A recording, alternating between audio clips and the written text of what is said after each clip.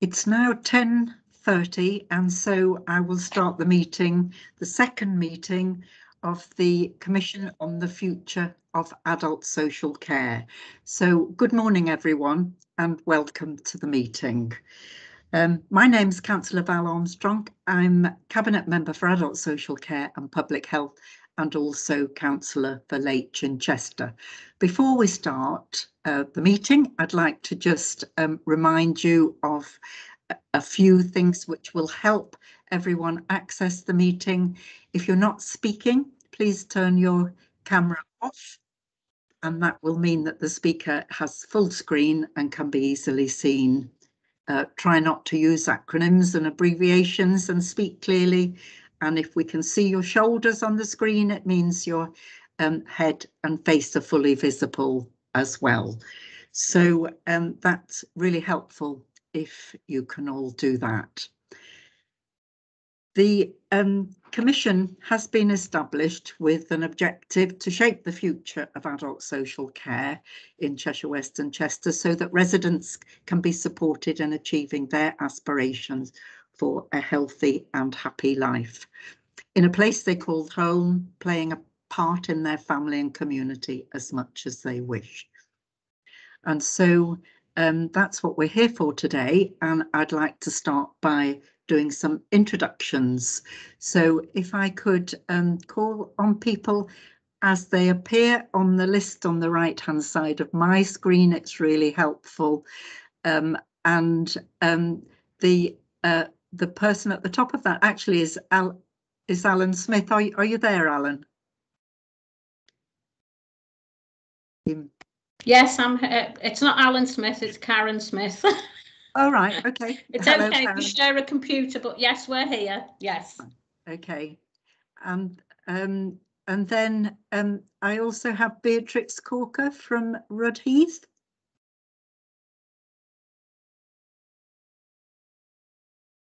Maybe Beatrix is not with us yet. I'll come back to you. I'll start with the panel members. Gary, would you like to introduce yourself? Yes, good morning. My name is Gary Cliff and I'm Chief Executive of Cheshire West Voluntary Action that supports a number of voluntary community and faith sector organisations in Cheshire West and Chester. Thank you. Thank you. And then Councillor Miller. Lewis, sorry, Councillor Miller. Keith Miller. Good morning. My name is Keith Miller. I'm a councillor for Neston Ward. Thank you. Thank you. Councillor Lewis. Good morning. I'm Gina Lewis. I'm a councillor for Winsford, Over and Verdin. It's one of the wards within the borough which has a very large number of residents who need to access social care of one kind or another. Thank you. Thank you, Gina. Alison Lee. Good morning, Val. Good morning, all. My name's Alison Lee and I'm here representing the National Health Service today. Thank you. Thank you, Alison. Gary Cliff. I think we've just done mine, Val. Oh, sorry. I don't mind saying it all again.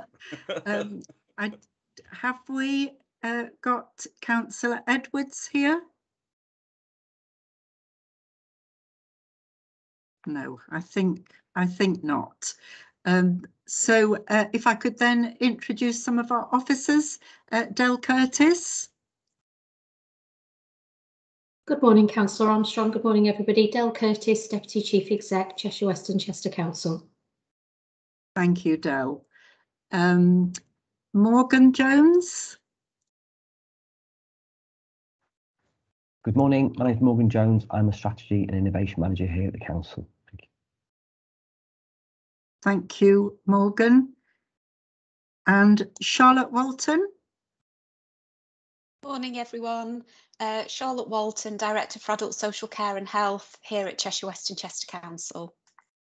Thank you very much. And then we have some visitors, and I think one of them is Beatrix Corker. Do you want to introduce yourself, Beatrix? No, I'm not. We can't hear you, Beatrix. Are you on mute? No, we still can't hear you. I wonder if someone could try and give Beatrix some help.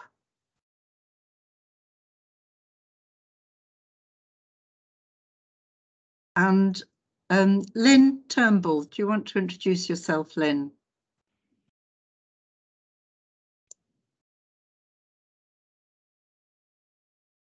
Good morning, Councillor Armstrong. Can you see me okay? I can, okay. Yes. Good morning, everyone. I'm Lynn Turnbull. I'm the co-chair of Cheshire Disabled People's Panel, which is a collection of 6 organisations that are disabled people's organisations. Thank you. Thank you. And Dale, I'm afraid I've got a little bit lost on my list now because I'm not doing them in the order they appear. Would you like to introduce yourself, Dale? Morning, everybody. I'm Dale Maskell. I'm the Chief Exec of Age UK Cheshire. Thank you, Dale. Right. Now, we have some members of the public who who have been sent the link to the meeting if they've requested it. And so I'd just like to welcome them if they are here. And I hope I've not missed anybody off, but when we start the meeting, please introduce yourselves if I haven't done so. So before we actually move into the first item for people who've come to speak to us, we haven't had any public speakers registering, so we thought we could take a few minutes at the beginning of the meeting to reflect on the last meeting. And one of my hopes and plans for this meeting is that we do manage to leave some time at the end to do that reflection on what we've heard. And there wasn't a lot of time for that last time. So, and we had such an interesting meeting. It's really important that we hang on to some of the things that were said. Just from my notes, I think there was some very powerful messages, and so I'll just take a short time to say those, and then I'd like to ask Alison Lee to give us a few thoughts from the meeting, because she has circulated something to us. I think one of the there was a series of really strong messages given, and particularly from the Disabled People's Panel that came to speak around the poverty which affects people with disabilities, in terms of them just heating their homes properly, putting food on the table, concerns about people getting into debt with the bills they receive for care. Strong messages about a need to review the minimum income guarantee that people are allowed in their financial assessments. The importance of housing in supporting people to be as independent as possible. Human rights approach, a right to live independently. Very strong messages about co-production, which I think we need to have some more conversations on. And also interesting presentation about the Wigan deal, what we can learn from that in terms of relationships with our community and voluntary sector. And then we finished with a presentation from Charlotte Walton about the new ways of working, including the exciting community-led support initiative, which we're going to hear more about at our next meeting. So, and the final message for me was that can I chair it so that we leave time for discussion? So, Alison, would you like to chip in with your thoughts, please? Hi there, Val. Yeah, delighted to, and thank you to the panel and everyone here today for letting me do this. So I agree with many of the things you've said there, Val. I think there was a real power in the presentations that we heard, and I certainly have talked outside of that meeting on the power of the presentation from the Disabled People's Panel. Certainly what I took home from that is to remember how much of what we call disability is constructed around us. It's not the person who is, well, the person is disabled because of how disabling it is to live the way that they live at the moment, and a lot of the power to change that is in our hands. But it really reinforced to me the need to have people with lived experience with us on this commissioning, and having leadership by and from those who are most affected by decisions is something we really need to think about, how we weave that into our decision making. I think I reflected that it would be really helpful, therefore, to hear from other groups who are users of social care, so a real lobbying sort of presentation from older people and indeed people with learning disabilities. It would be great to have that same sort of strong messages coming through from them as well. I thought we were edging toward, I know our last session was really sort of setting a vision, and I think we need to, as a commission and then as public services, really have a very clear and simple mission by what we mean by social care and what our aim is to improve that. And I think, Val, you've almost used that in the first words you said this morning. It's that right to an independent life and really helping people to support and live a long and happy life. But we kind of need to nail that, I think, and have a really clear and simple vision for everybody who works within the sector, and those who use it are clear that we're all have a sort of aligned common purpose, if I can say that. And then absolutely to agree with you, I was also struck by the power of the presentation from Wigan, and I think to have that ambition that we commission and contract with organisations who we share values with. So we sort of commission with value as well as commissioning for value. And that concept from Wigan about growing our own care sector from the ground up and supporting those businesses who are led by people who live and work locally is really going to help us through the difficult times we have in social care and you know, the times we've got ahead in that sector. So growing our own, I really liked that concept from Wigan as well. But it helped me to sit down and reflect on the meeting, because it's such an important thing that we're doing, that I'm trying to commit to do that after all the sessions we have. So thank you for that opportunity, Val. Thank you, Alison. That's really helpful in making sure that we hang on to those ideas and messages that we received. So thanks for that. one thing that we haven't done, Morgan, is to take apologies. So could you tell us about any apologies for this morning, please? Thank you, Chair. We've had apologies from Councillor Lynn Riley and Councillor Neil Sullivan. Thank you very much, Dale. Morgan. So we can now progress with the meeting. As I said, we haven't got any public speaking time, no public speakers registered. And I'd just like to remind everyone that the session is being recorded, and so for those who are not able to come, they will be able to catch up with the meeting at a later date.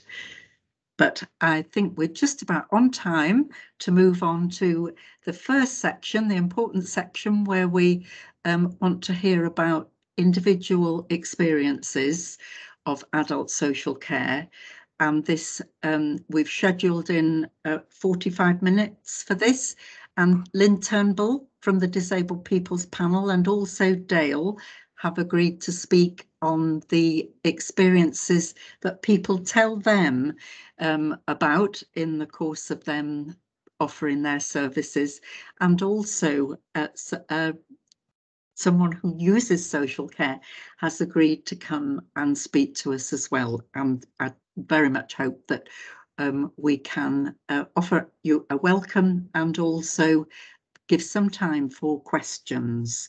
So I think Lynn is first, is that right? Yeah, I think that's right, Val.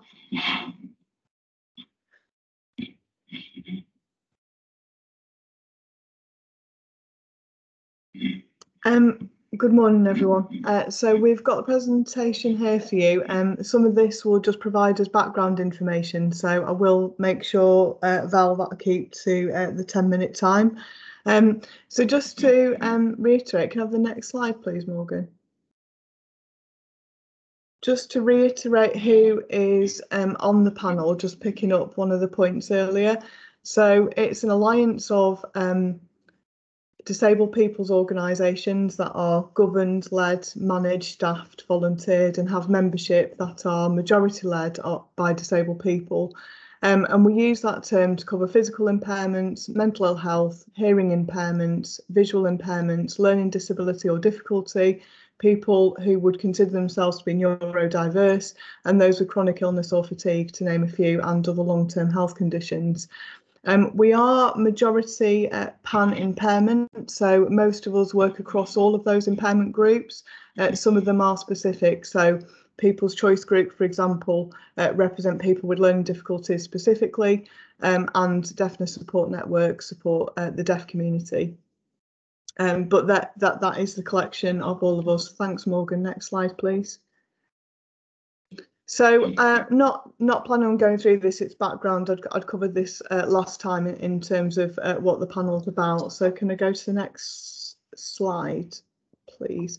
So we just thought it'd be helpful just to pick up on the next few slides that we disabled people's organisations made the position clear to the UK Parliament Levelling Up Housing and Communities Committee at their long-term funding of adult social care oral evidence session that was given by Fazili Hadi, who's the head of policy at Disability Rights UK, the Alzheimer's Society and Age UK, and that position was the case for universal uncharged social care provision. Just got a couple of examples in the next 3 slides that cover that position. If we could go to the next one, Morgan, is also supported by the Green Party. It's 2021 conference. And the next slide, please, Morgan. Also, Welsh Labour, their cap on care charges is £100 at the moment. So, but they're looking to move towards a fully funded scheme. And the next slide, please, Morgan. And again, the Labour leader gave an interview with John Pring, who also confirmed that he supported free social care. So that's just background information for you. Can we go to the next slide, please, Morgan? So I just wanted to make the point on this slide, really, that as many of you will be aware, that under the provisions of the Care Act, the local authorities do have a discretionary power to charge for care. It is a political choice to charge. It's not a legal requirement. And the Care Act signified a great shift from pre-existing duties on local authority to provide particular social care and support services to the concept of meeting needs. Can I go to the next slide, please, Morgan? So again, that's the core legal entitlement for adults to social care around meeting that need. Next slide, please. So just thought this would be helpful again. So the so ADAS, the Association of Directors of Adult Social Care, sorry, don't use acronyms, have evidence that councils are failing in their statutory duties. There was a press release at the end of November where there was more than 1.5 million hours of commissioned home care that could not be provided since May 2021, which is a 5-fold increase. We just thought that was quite shocking statistic. So that's just information for the Commission. Next slide, please, Morgan.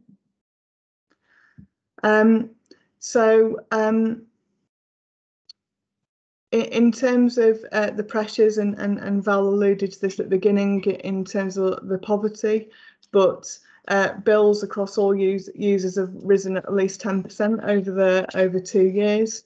And some adults with learning disabilities are paying thousands of pounds extra a year, with 6 councils doubling the amount of money collected in charges. Can I go to the next slide, please, Morgan?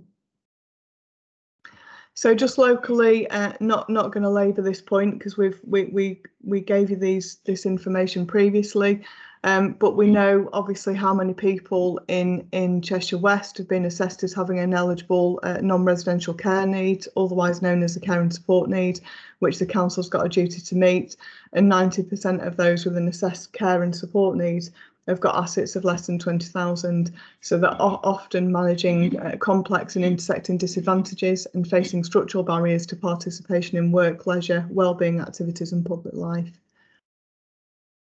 Next slide, please, Morgan. So from the care and support statutory guidance, which was updated earlier this year, the core purpose of adult social care is to help people to achieve the outcomes that matter to them in their life, and that local authorities must promote wellbeing when carrying out any of their care and support functions. Thanks, Morgan. Next slide. And the one after. That's just a breakdown of the wellbeing principle. So just in terms of the wellbeing principle that applies to disabled adults with care and support needs and their carers, we just wanted to make the point, and again Val alluded to at the beginning of her welcome from the last meeting, that non-residential care charges create and intensify poverty and stress, limiting life choices and lowering health and wellbeing outcomes. In fact, 62% of people using food banks in 2020 were disabled people. Next slide, please. So within Cheshire West and Chester's Council charging policy, obviously you carry out a financial assessment for all service users with an eligible need, and as part of that you identify that they've got enough money to meet their housing costs, any disability related expenditure, and they can retain their minimum income guarantee in line with the Care Act guidance. Next slide, please. Thank you. So one of the key things that we've heard from people with lived experience is many do not have sufficient understanding of disability related expenditure. The minimum income guarantee is wholly inadequate at statutory and discretionary levels, which we'll pick up as part of our recommendations. Disability related expenditure is extra expenses created by disability or illness and can include payment for a community alarm system, higher than usual fuel bills, additional cost due to special diet, purchase of equipment and anything else reasonably identified. Many people won't necessarily know what else they could identify, so it would be helpful, I think, to give some more options and some clearer guidance, because things like insurance will generally be more expensive if you have a disability or a long-term health condition. So just making sure that all disability related expenditure can be factored in. Next slide, please, Morgan. So as Val's alluded to earlier, we found this very difficult for this one in terms of this being such an emotive and sensitive subject, of people being willing to come along to talk to the Commission. But we will be able to submit some anonymised case studies that people are willing for us to submit, and we will send those in afterwards to Morgan so they can be uploaded. We have got Richard, who's willing to come and talk about his lived experience of social care and the impact of charging today. But actually one of the key things that we know is that people on means tested benefits have to pay a significant proportion of their already small income for social care support, leaving many disabled people in poverty. Can I have the next slide, please? So what we would like to see is in the short term that non-residential care charges are frozen at current levels for 22-23. That the personal expenditure, the expenses allowance for residential home residences must be raised above the Bank of England predicted annual rate of inflation, which is predicted to be 5%. Next slide, please, Morgan. This is just, I think you've already shared this as evidence, Morgan, but this is just what the inflationary impact of the minimum income guarantee would have been if it had been increased in line with inflation. So can we go to the next slide, please? So we'd also want to look at co-producing a disability related expenditure guidance resource that could be distributed from April to every person in Cheshire West and Chester with care and support needs who are charged for care and support, and work with the local authority for that distribution, and maybe also to expand that to agree to a low-cost procedure for submitting disability-related expenditure receipts, and just thinking that through. So whether a photograph, for example, of receipts would be helpful, or taking a photo of a GP letter with your phone camera and emailing that through to the local authority finance assessment team. Next slide, please. And that's it. So I've kept it to 10 minutes. There's another slide at the end, which is just some of the resources. So some of the stats that we've referred to, that's just got another sheet with the research resources, but I kept it to 10 minutes, Val, so exactly. Thank you. Thank you, Lynn. And those slides can be put online. And so thank you for going through them quite quickly, as we do want to keep to time, but some really clear messages there. Thank you, Lynn. And now Dale is going to do a short presentation as well before we ask Richard to come and give us his personal experience. So Dale, thank you. Thanks, Val. Lynn set the bar now, so I need to make sure I come in at 10 minutes too. Hi, everybody. I'm Dale Maskell. I'm the Chief Executive of Age UK Cheshire, and I'm just here to share some of the experiences of older people in sourcing care, and then talk a bit about funding and charging for care. I thought I'd begin just to make sure that everybody was well informed, kind of outlining the scale of the demographic of older people in Cheshire, just so that people are aware of how important the stakeholder older people are. So we know that in 2020, about 19% of our population was over 65, and that's going to raise massively up to, I think it was, I've lost my statistics now. I'll start again. So in 2020, there were 19% of people aged over 65 living in Cheshire West and Chester, and 2.5% roughly were aged 85 and over. That's projected to rise to 28% over 65 and over 5.5% aged 85 and over by 2041. So the number of people that we're talking about is increasing significantly. We also know that about a third of the households in Cheshire West and Chester are headed up by somebody who's aged 65 and over. And again, that's expected to rise to about 42%, so a significant number of households. We know that babies born in Cheshire West and Chester are projected to have a life expectancy of about 80 years for men and about 83 years for women.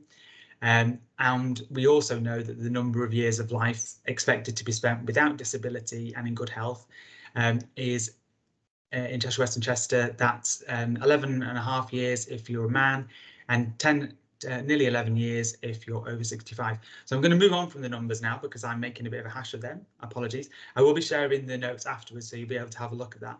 I was just sharing some of that information because I think it's really important to know that about 25% of people aged 65 and over have a severe long-term health problem or disability, and that population is going to be growing significantly over the coming years. In terms of the local picture, so we know as Age UK Cheshire that about a third of the calls to us are for information and advice around social care at home. And we also know that people are ringing us because this population is also one that is massively digitally excluded. So they don't have the access to the information and advice or forums like this one that we might all take for granted. So they're disadvantaged in many ways.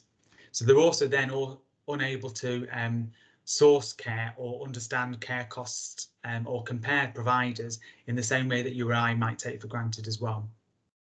So when we've asked people to share their stories on this topic, like Lynn said, we've had a lot of problems with that, in that people, because it's such an emotive topic, people don't feel necessarily comfortable in sharing their financial details or how they've struggled with paying for care or the emotional trauma that it's caused in terms of the impact it's had on them and their families when they haven't been able to source care. So like Lynn said, we'll also be sharing some case studies after this with people's permission. But what we do know is that when people ring us, the things that they're complaining about are long waits to get an assessment. They find that services are disjointed or unresponsive. They find that sometimes social services that they expect to get involved don't want to get involved. There's a fundamental lack of capacity in the system. There are some poor quality services and support. Support and services are being cut back, and help for families providing care is being withdrawn. So there's a whole package of challenges there that people have to face when they're trying to fund and source care for their loved ones. In terms of the national picture on that, we know that action on social care is long overdue. We don't think that the cap on costs and the money raised from the health and care levy is sufficient. And in any case, that's not going to be available to social care until 2023. We don't think that, we know that the demand for care is increasing, but we also know that the sector is not going to be able to meet that demand. We know that quality of care can be inconsistent, and in some cases, and we find this, there's a rurality penalty in that you don't have any choice of care provider, and or there is lack of any care providers in some areas. We think that the care cap that's been proposed by the government will have the effect of the change for people with modest assets. They'll hardly be any better off at all. And we do think it's unfair to those who have no assets and a modest income. And we think that it will disproportionately impact on those with low incomes and modest assets. So we're disappointed in that respect. And we don't think that the proposals address the immediate crisis of workforce shortages or the current unmet needs of older and disabled people. When we ask people to give us their experiences of trying to source care, some of the things that they've said, and these are direct quotes here. So ultimately, we were unable to resolve the huge problems we have with the total lack of respite support available to us, and this remains unresolved. Another person said, sadly, at this difficult time, we didn't have any choice in the care providers that were available. Another individual said, you can't do anything about the complete dearth of support available to carers in this country. It's truly awful. I feel so sorry for anyone without family to help them. And then finally, I haven't been able to resolve most of the issues I have, as there's no one providing the care that we need, and there is no help available to us. This is the problem with the system as a whole. I feel utterly let down by the system. And specifically, just to kind of illustrate some of the challenges that people face with accessing care and finding the appropriate source of care and the people to fund it, I thought I'd share a bit of a case study that we've got. So this individual who drew on social care was in their 80s and lived with their wife. They had dementia, which deteriorated significantly during COVID, and that's something that we're seeing quite a lot of. And the lockdown kind of exacerbated that. So they were supported by some agencies at home for periods through the day, although the main support came from the wife, who was the primary caregiver. And so During this year, one of our advisors supported them because they had escalating needs, and a number of referrals were made. So we contacted the family to discuss respite care, and we talked about COVID testing and the need for a period of isolation that might be imposed on arrival in that respite care. And we also explained the need for consent to approach respite services, which were available. So we did source 3 options for respite care, but with discussions with the family, we talked about whether there was permission for the client to enter one of those care settings. So there was some concern with the family about the isolation period and the impact that that would have on the individual. So we did find and source some care. However, later that week, that place was no longer available, so they had to seek an alternative provider. And we tried to source another alternative provider, and they were happy to assess on the following day. However, that one fell through as well, and they said that they weren't able to help that person. Another respite care was sought. The person did enter into that care, but then the care providers asked for immediate discharge because they weren't able to support the needs of that carer, and they felt that that carer needed more specific nursing care. So then there was a debate around between social care and health about whether who should fund that support and that care. And basically the work that we did with our advisor was navigating this system, and I think that's something that can be improved, is that we are having to help people navigate incredibly complex systems, and we see so many people deciding not to engage with the system, either from a cost perspective or because of just the complexity of it. And we have a number of concerns. So we know for self-funders that a lot of people decline care because they don't understand the charges for it. We know that lots of needs will go unmet. We know that people often reduce the support that they're assessed as needing to reduce the costs. We know that there's no choice in the market and there's no competition really, so there's no choice there in terms of costs. And we know that carers are often taking on support needs when cares have been assessed, and that there's a risk of carer breakdown there. So I think, just to reiterate, I think that we would support all of the recommendations and the case that Lynn put forward, as we have kind of common cause here, because as Lynn said in the last commission hearing, older people are often the disabled people that Lynn's organisations support as well. Thank you.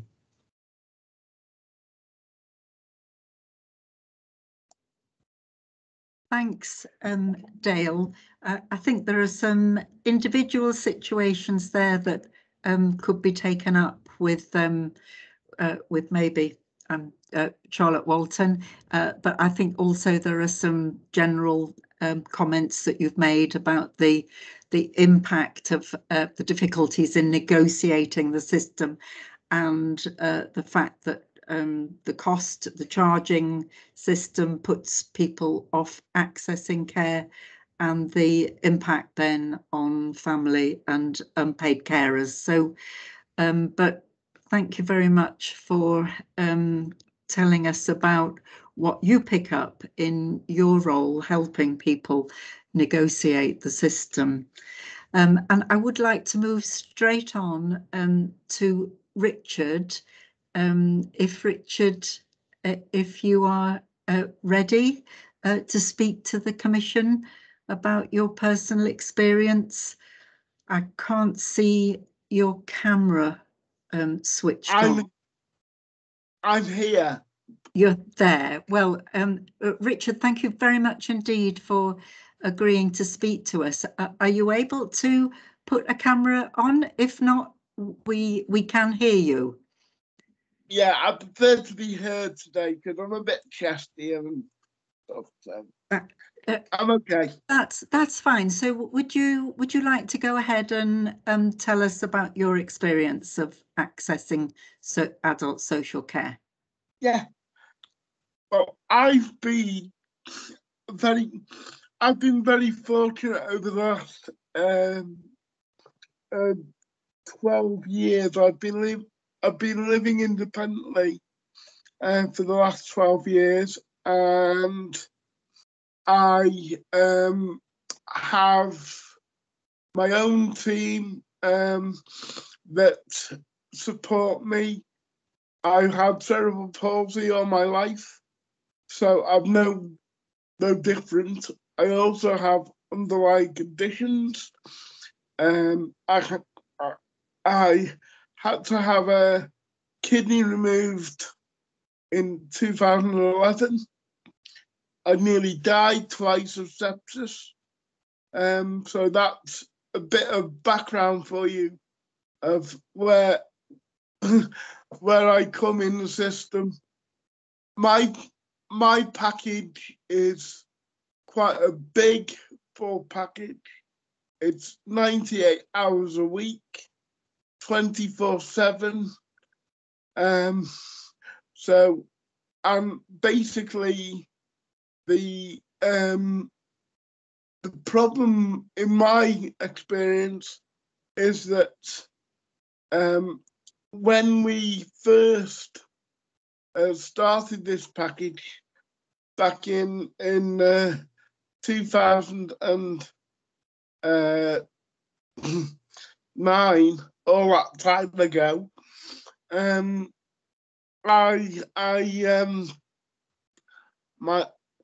think my first original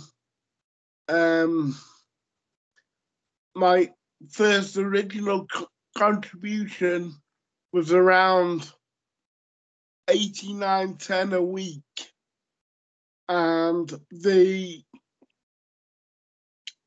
it is now at an eye-watering 113.95. Now, how somebody living on benefits can support themselves without financial help from family. Luckily, I have that. Unfortunately, my father has had to give me financial support with a standing order. I won't go into how much it is, but Lynn knows how much it is, and it's quite a bit of money every month. But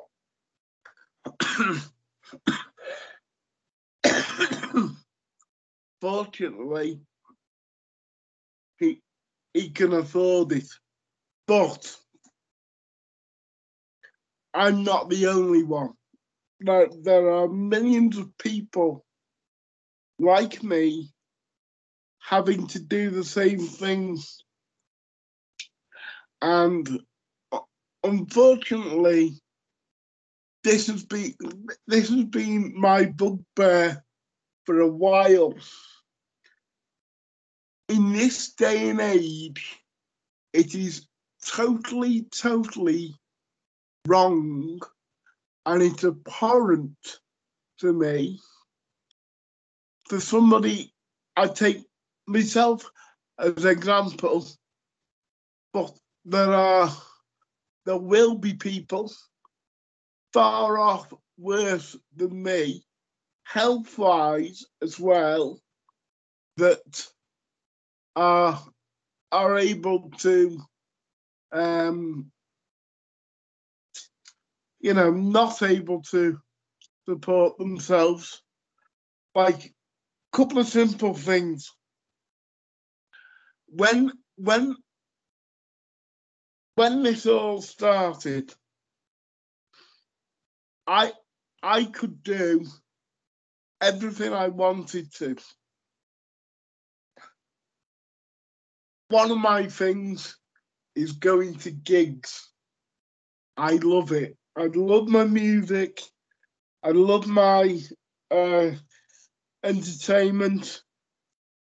If I wasn't in a wheelchair and to be,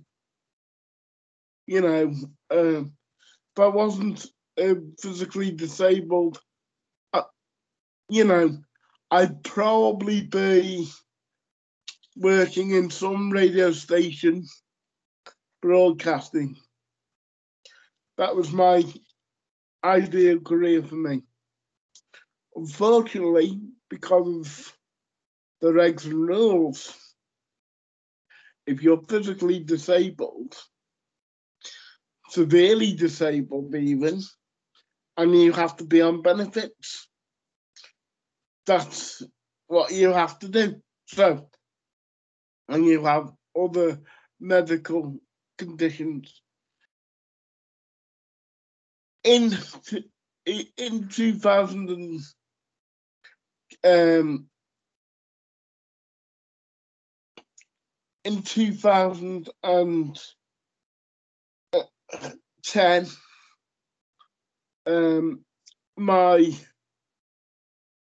I made one last trip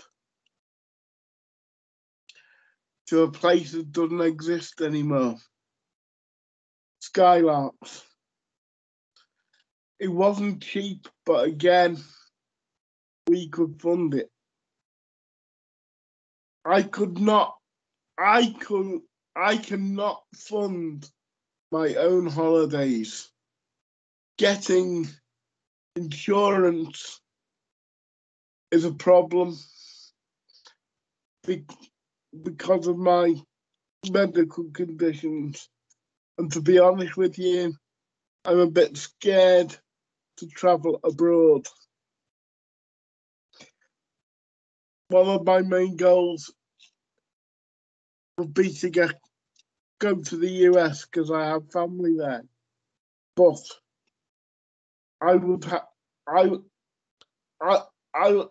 have to go by big ship on a cruise and do all that. But here's the thing.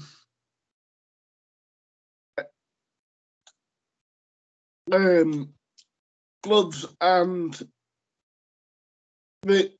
also on the medical side, gloves and, you know, the PPE and masks and other things that we have to buy. We even have to buy our own printing paper. We're seen as direct payments is seen as a micro business. Well, okay, a micro business is all very well, but we have to have the right support in so that we can do things, and the writing, and also the right encouragement to do it as well. Some people are not confident to go it alone. Some people don't have the support that they need, and it's quite unbelievable in this day and age. As my father said when we got the letter, the original amount of money that was quoted at me was 135 a week. That is every week. That's my that was my original contribution. Now, I'm currently paying nearly 115 quid a week, but I'm getting by. But in this day and age, it is not right for the likes of me and the likes of other people to be going through this. It is not on in polite society. If the public knew what was really going on, I've noticed over the last couple of weeks that the BBC have shone light on this. They did their own investigation. And I didn't see it, but it was really interesting that people are starting to realise about this contribution, and people are realising, unfortunately, it is law in this country. How it became law, I just do not know. As my dad said, and I personally agree, it's unsustainable in this current climate. And surely to God, we have to do something about the most severe and are vulnerable people in this country. There are people that are more vulnerable than me and that don't have a voice like me. I speak on behalf of them. Thank you for listening. Richard, thank you very much for talking to us and telling us your story, which is very powerful. And I've made a note of one of the things you said, that you're getting by. But in this day and age, it's not right just to get by. And I think that was, a really vital way that you brought to an end all the things you've had to say to us. And I really appreciate you coming to speak to us this morning. And we have now got a little bit of time to ask questions of yourself initially, and Dale and Lynn, but particularly of yourself. And I would like to just open it up and see if there are any questions or comments from the panel.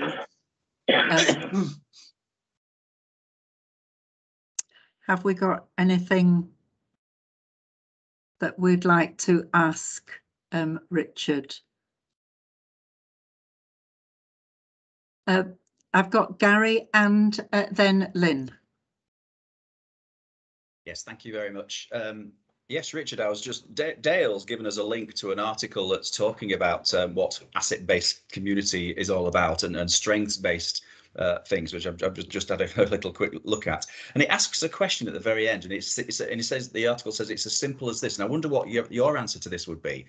What does a good life look like for you and your family, and how can we work together to achieve it? I think the goal for me always has always been to live as much of an independent life as I can. Since Skylarks closed, although because I moved independently, I made my last trip there months before it closed in Nottingham. It was kind of my second home because I had like two people that I'm very close to. I'm still in touch with one of them now. Two members of staff that really helped me at a very important time.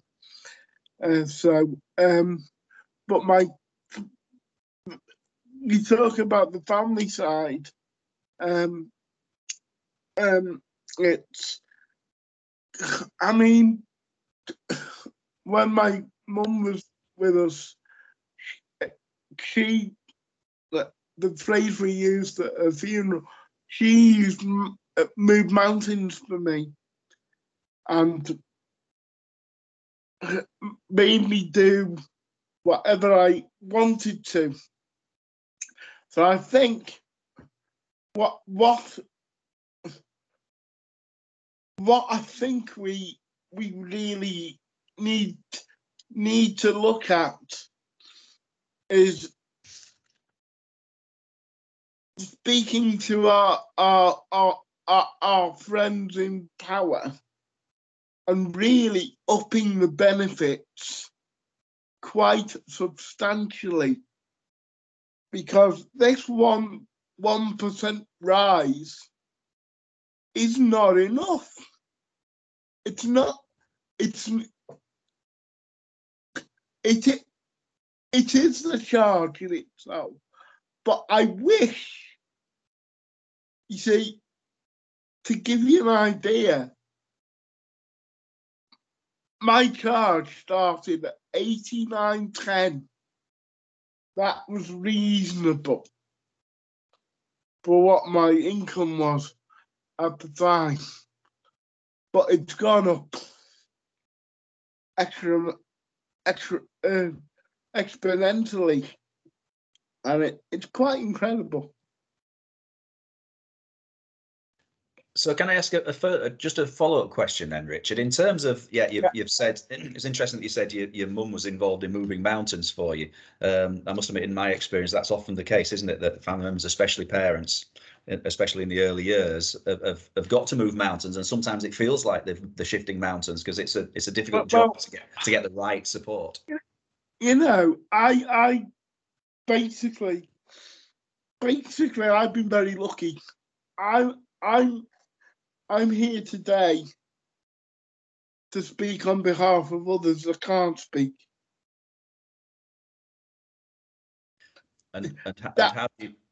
That's the way I've always seen my role within. You know, I was a board member for Disability Positive for 10 years. I was literally, as little time, we joke about it now, even to this day, I was hired in a taxi on the way to Parliament. You know, so... Great. You're doing a great job to stand up for others, so thank you, Richard. Yeah. Thanks, Gary. Richard, you're obviously speaking very powerfully on behalf of everyone with disabilities. Yeah. How do you think we, the organisations, Health Service Council, other organisations in our partnership could support you to do that? Well, you know what? I was thinking about this. I think what really needs to happen. I mean, this horrible virus has got in the way of everything at the moment, and I was thinking, if we get to a time where that's under control, I think there needs to be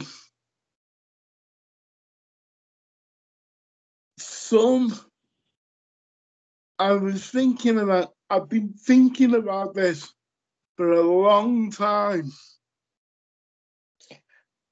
I think there needs to be a well-known face.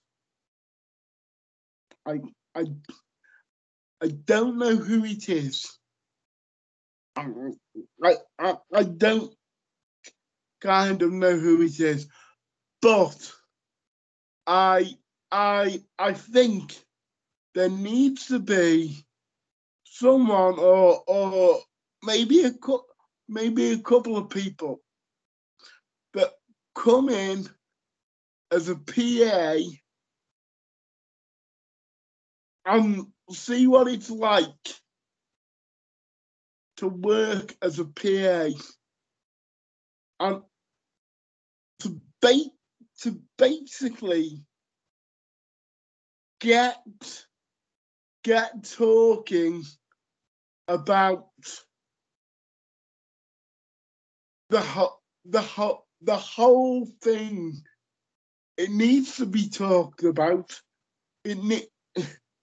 People need to understand what this is about. You know, it's crazy.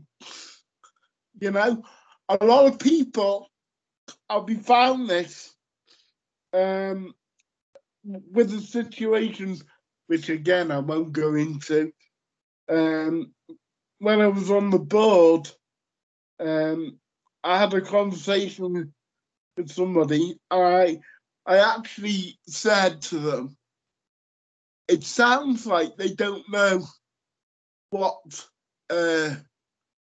PAs do, you know, what the job is. You know, that's another problem.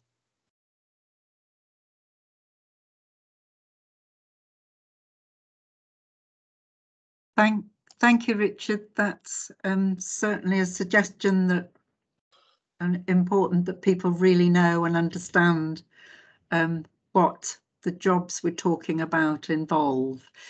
Lynn, do you want to come in?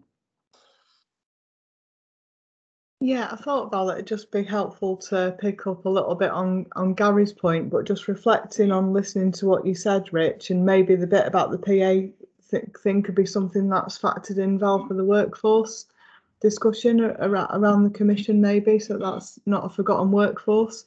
But Rich, just after listening to you, in terms of what a good life looks like for you, do you feel with what you pay or with the income that you've got available, because it sounds like you'd spend your life going to gigs and the theatre and various things, because that's what you love doing. Could you afford to do that without the support from your dad? Not really. I was gonna illustrate this. Now you've known me a long time, right? And you also know I'm a closet Fleetwood Mac fan, right? Someone's got to be, Richard. I have been for years, since I was knee high to a grasshopper, right? Lindsey Buckingham is doing one gig in England next year. The one gig is at my favourite place. And I didn't book tickets because of the cost. To me, I'm thinking about it all the time, Lynn, as you know, and because you said you have to check your bank statement every couple of days to make sure you've got enough money to make ends meet, Richard.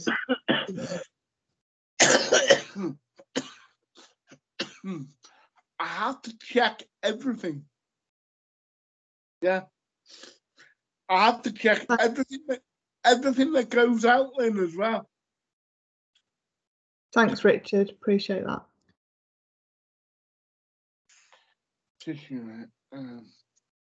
Thanks, Lynn, for asking that question and Richard's response, which really clarifies the impact of being able to lead a good life, a life that you choose, which might not be going to gigs for everybody, but for Richard, for you, that's what you want to do, and that's what makes your life interesting and rewarding for you.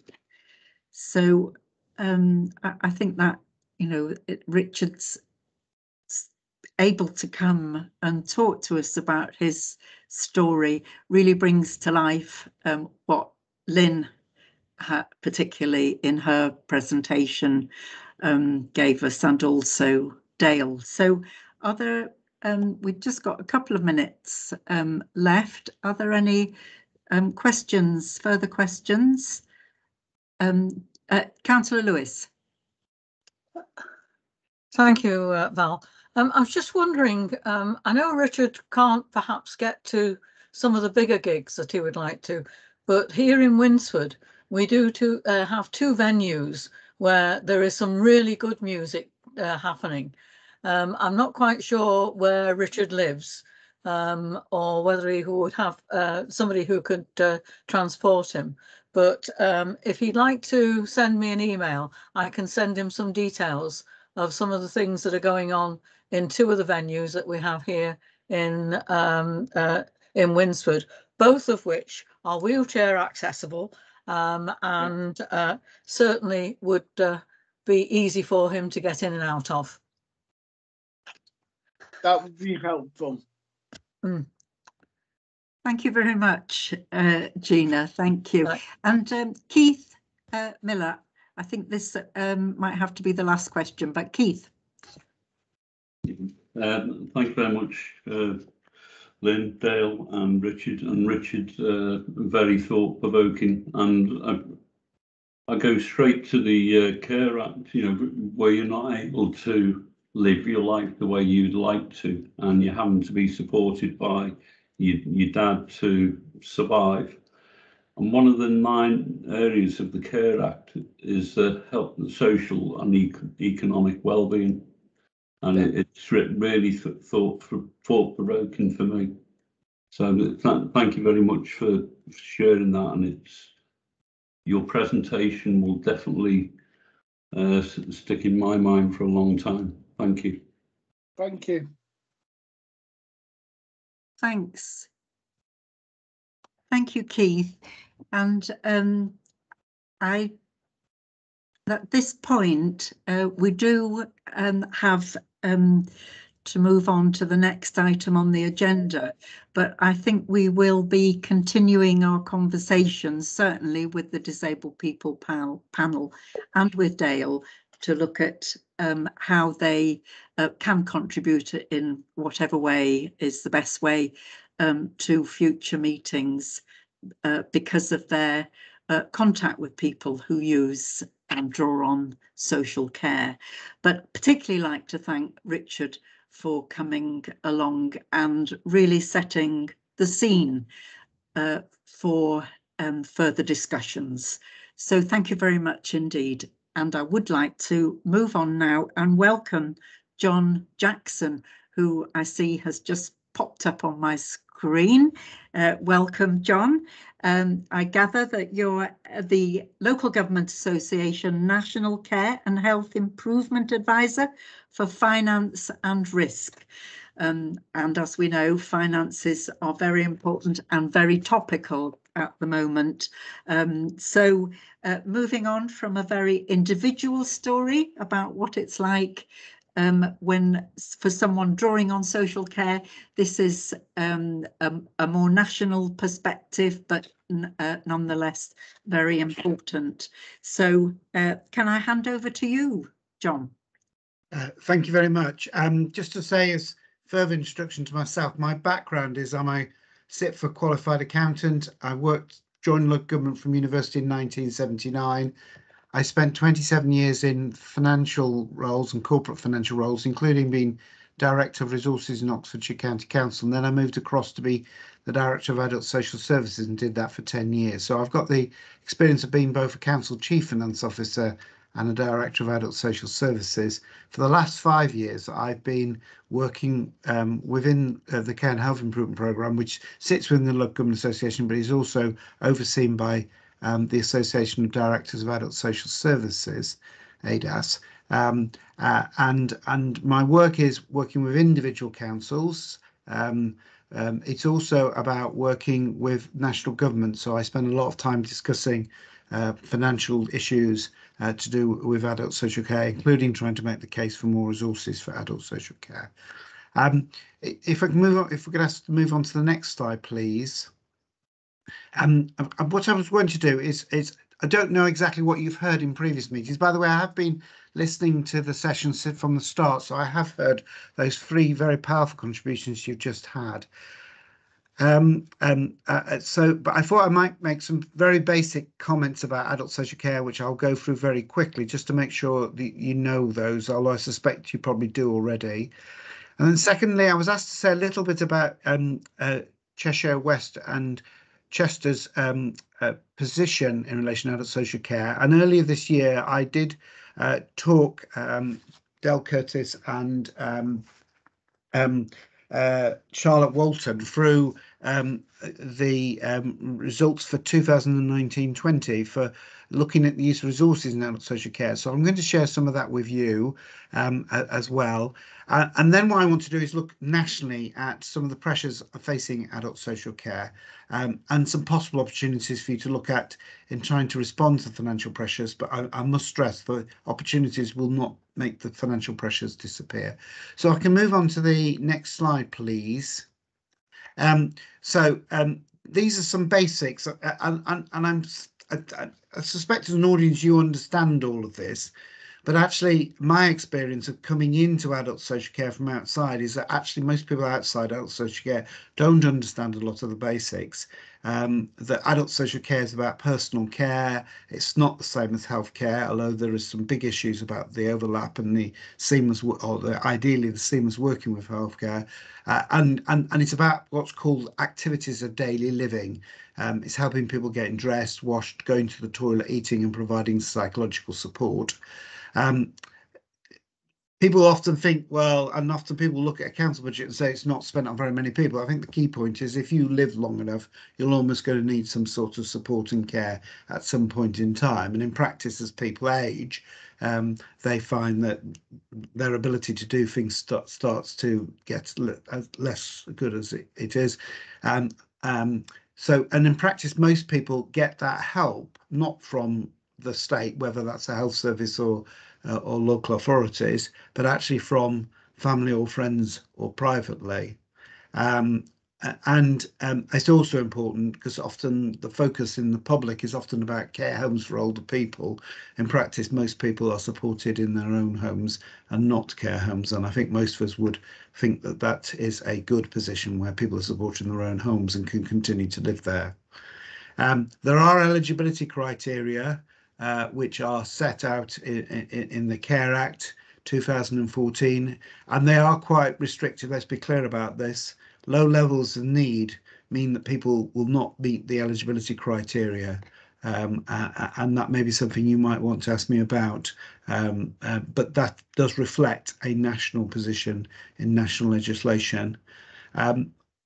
As you've heard, there are issues about people's contribution to paying for care, and that's true almost for everybody. Nearly everybody pays something towards their care. And the final part, a lot of the debate is often about older people, not being today. You've had a big focus on younger adults with disabilities, which is great because actually local authorities spend more money on younger adults with disabilities than they do with older people now. Okay, so I said I'd done some work on use of resources in adult social care, and if the next slide could go up, this is some background information. We developed this tool in 2018, and we've got results for the years 2017-18 onwards. This is public data published by NHS Digital, who are responsible for collecting finance and activity data about adult social care. We think the tool has had real benefits for local authorities. There has been other people have done work on it in the past, which sometimes they charge people to make use of. But there is a danger that there's lots of data around. The real question is what is reliable data? And there's no point making comparisons on unreliable data because often it's misleading and it avoids the issues you really do need to look at. So that's what we're trying to do. When I've been very keen to stress that if you look at comparisons, it's not about making a judgment about an authority. It's actually about saying there's some areas for further investigation.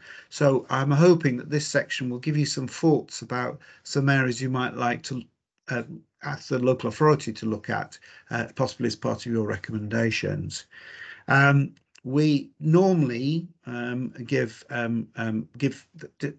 do discussions within regions, so obviously Cheshire West and Chester in the North West region, but I also offer to talk local authorities through their results, and that's what I offered to Del and to Charlotte, and that took place in March this year. And about 60 authorities out of the 150 responsible for adult social care in England have taken that offer up. This analysis today focuses on 1920, and you're probably saying, why is it so far back? There is some really big issues with 2021, which very much reflects the impact COVID's had, the differential approach that's been taken to COVID in different areas, the different ways that's been funded, and the different ways that local authorities have reported it. So I wouldn't want to give you any comments about the 2021 because, as I said earlier on, there's a danger if you use unreliable information, I'll give you misleading information. I think the 1920 information does raises some questions for you to consider further. The headline message is in terms of you compare spending on adult social care with the adult population in your local authority, is you spend exactly at the average. However, that overall figure is not particularly helpful because the two main links to spending on adult social care are, firstly, older people. If you have a lot of older people, you tend to spend more, and you do. On the other side, though, deprived authorities tend to spend a lot more as well, and the reason for that is health needs are higher, which means disabilities tend to be higher, particularly within older people, and you actually have fewer people. You will end up in a deprived area. You'll end up looking after a greater proportion of the population who have needs, because in some areas you would see those people making their own arrangements, and they're not included within the figures. So the fact you're the average probably is not particularly interesting. What's more interesting is what happens in the age groups, and I've got more detail on that overall. What I would say is what was interesting in 1920 is your overall spending increased to over 10%. So this is before COVID, remember, which is significantly higher than that the increase for England, which was just over 4%. If we move on to the next slide, this focuses on your spending in younger adults. And sorry, you've gone through 2 there. If you go back, please.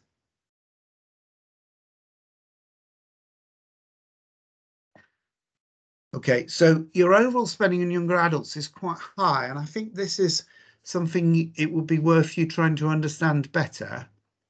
And this will be a message I gave to Del and to Charlotte early in the year. There isn't really a pattern. You might think, well, is spending on younger adult going to be higher in more deprived areas? Well, actually, there's no evidence that's the case. There are some very deprived authorities who are very low spenders here, and there are some very prosperous areas that are high spenders as well.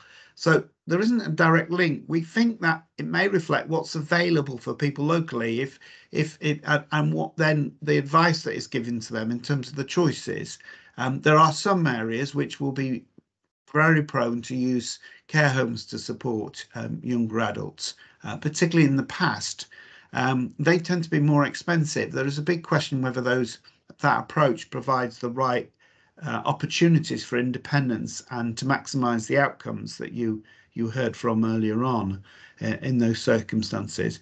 And I think there are some big questions to that, and we have provided some advice which is available nationally, and Del and Charlotte are aware of, about particularly in terms of supporting people with learning disabilities, which I think could potentially have implication for other groups.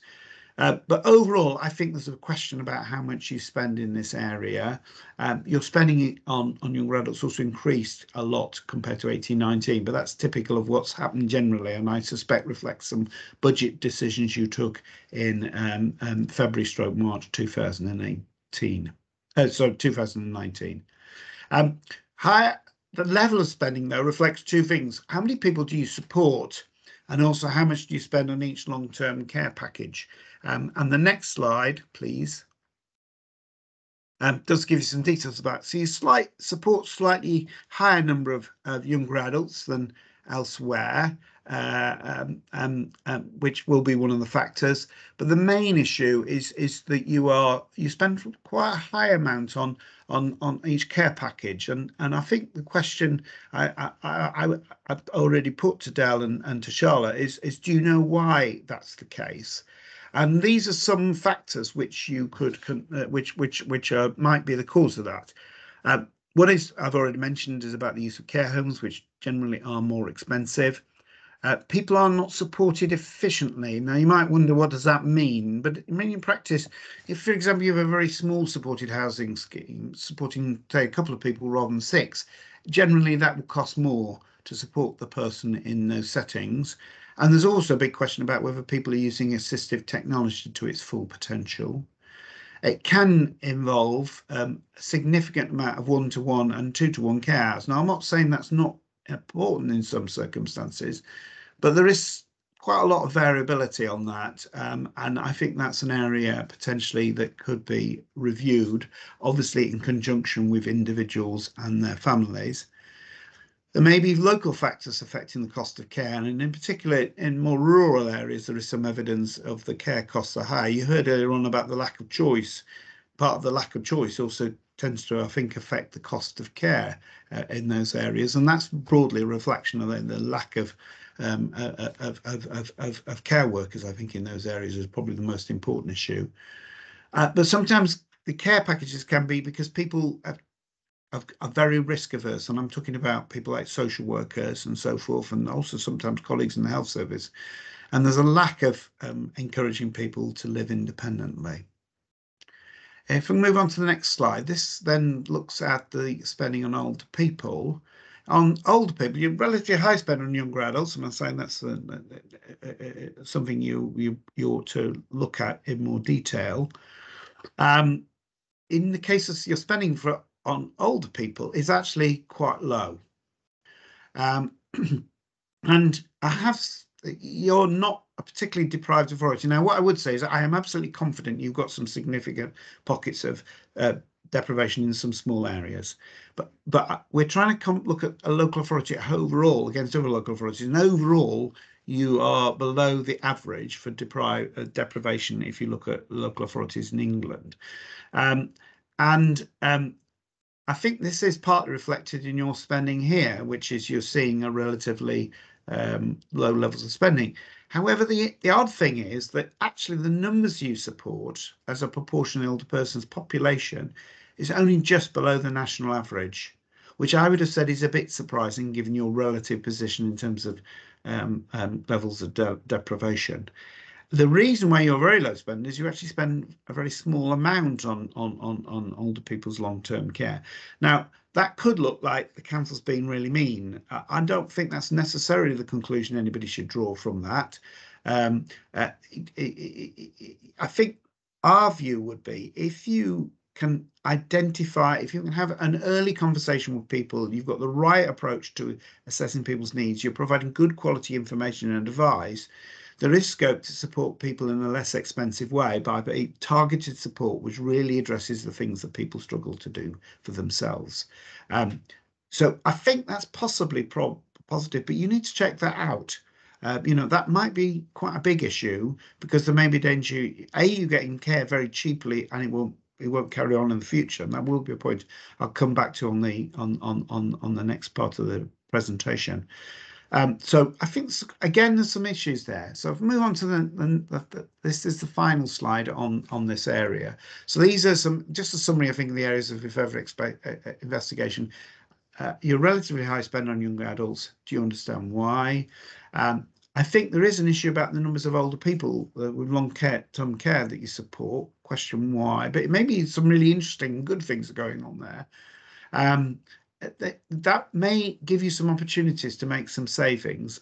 What I would say is any savings is not about taking money out of the adult social care budget. It's actually about moderating the increased need to spend on adult social care.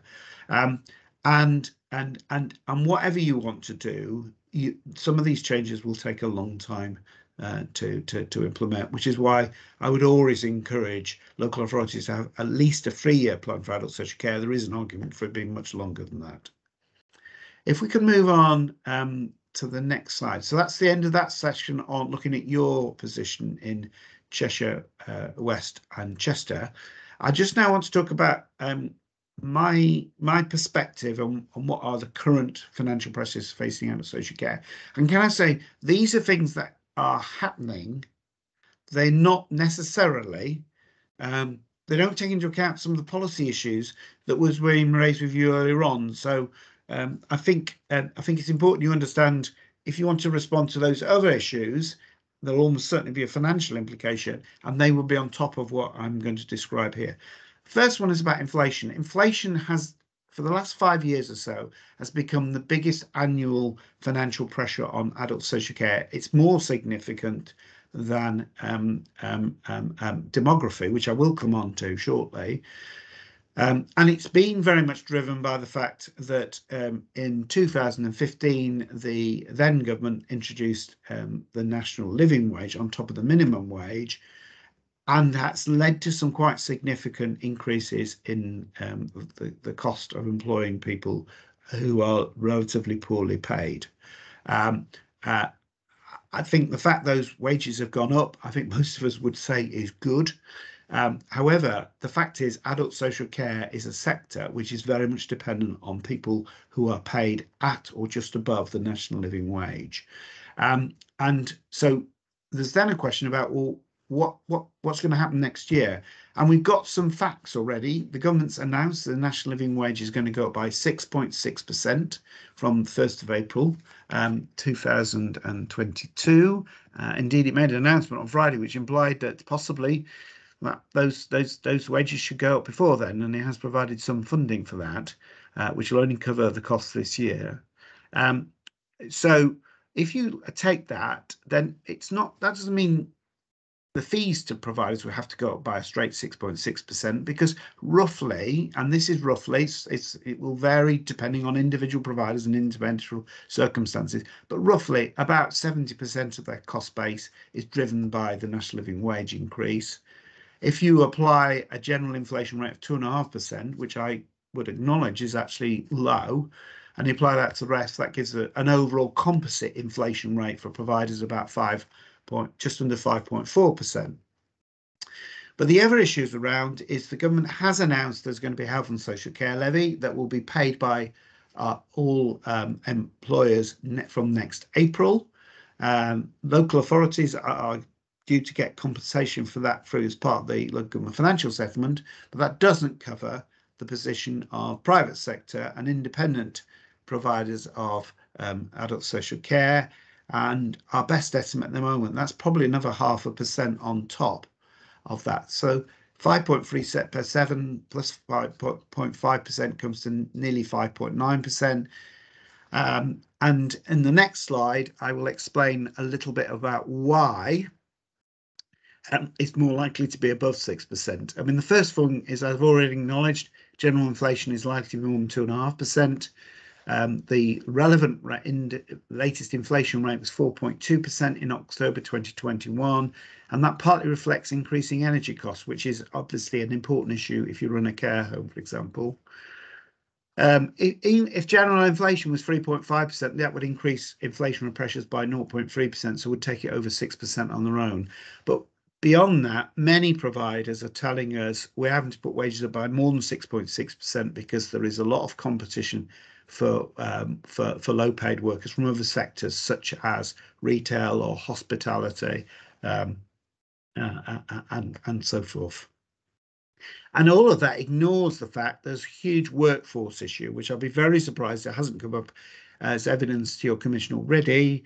A really, really big issue about both vacancies within social care, but also the turnover of social care.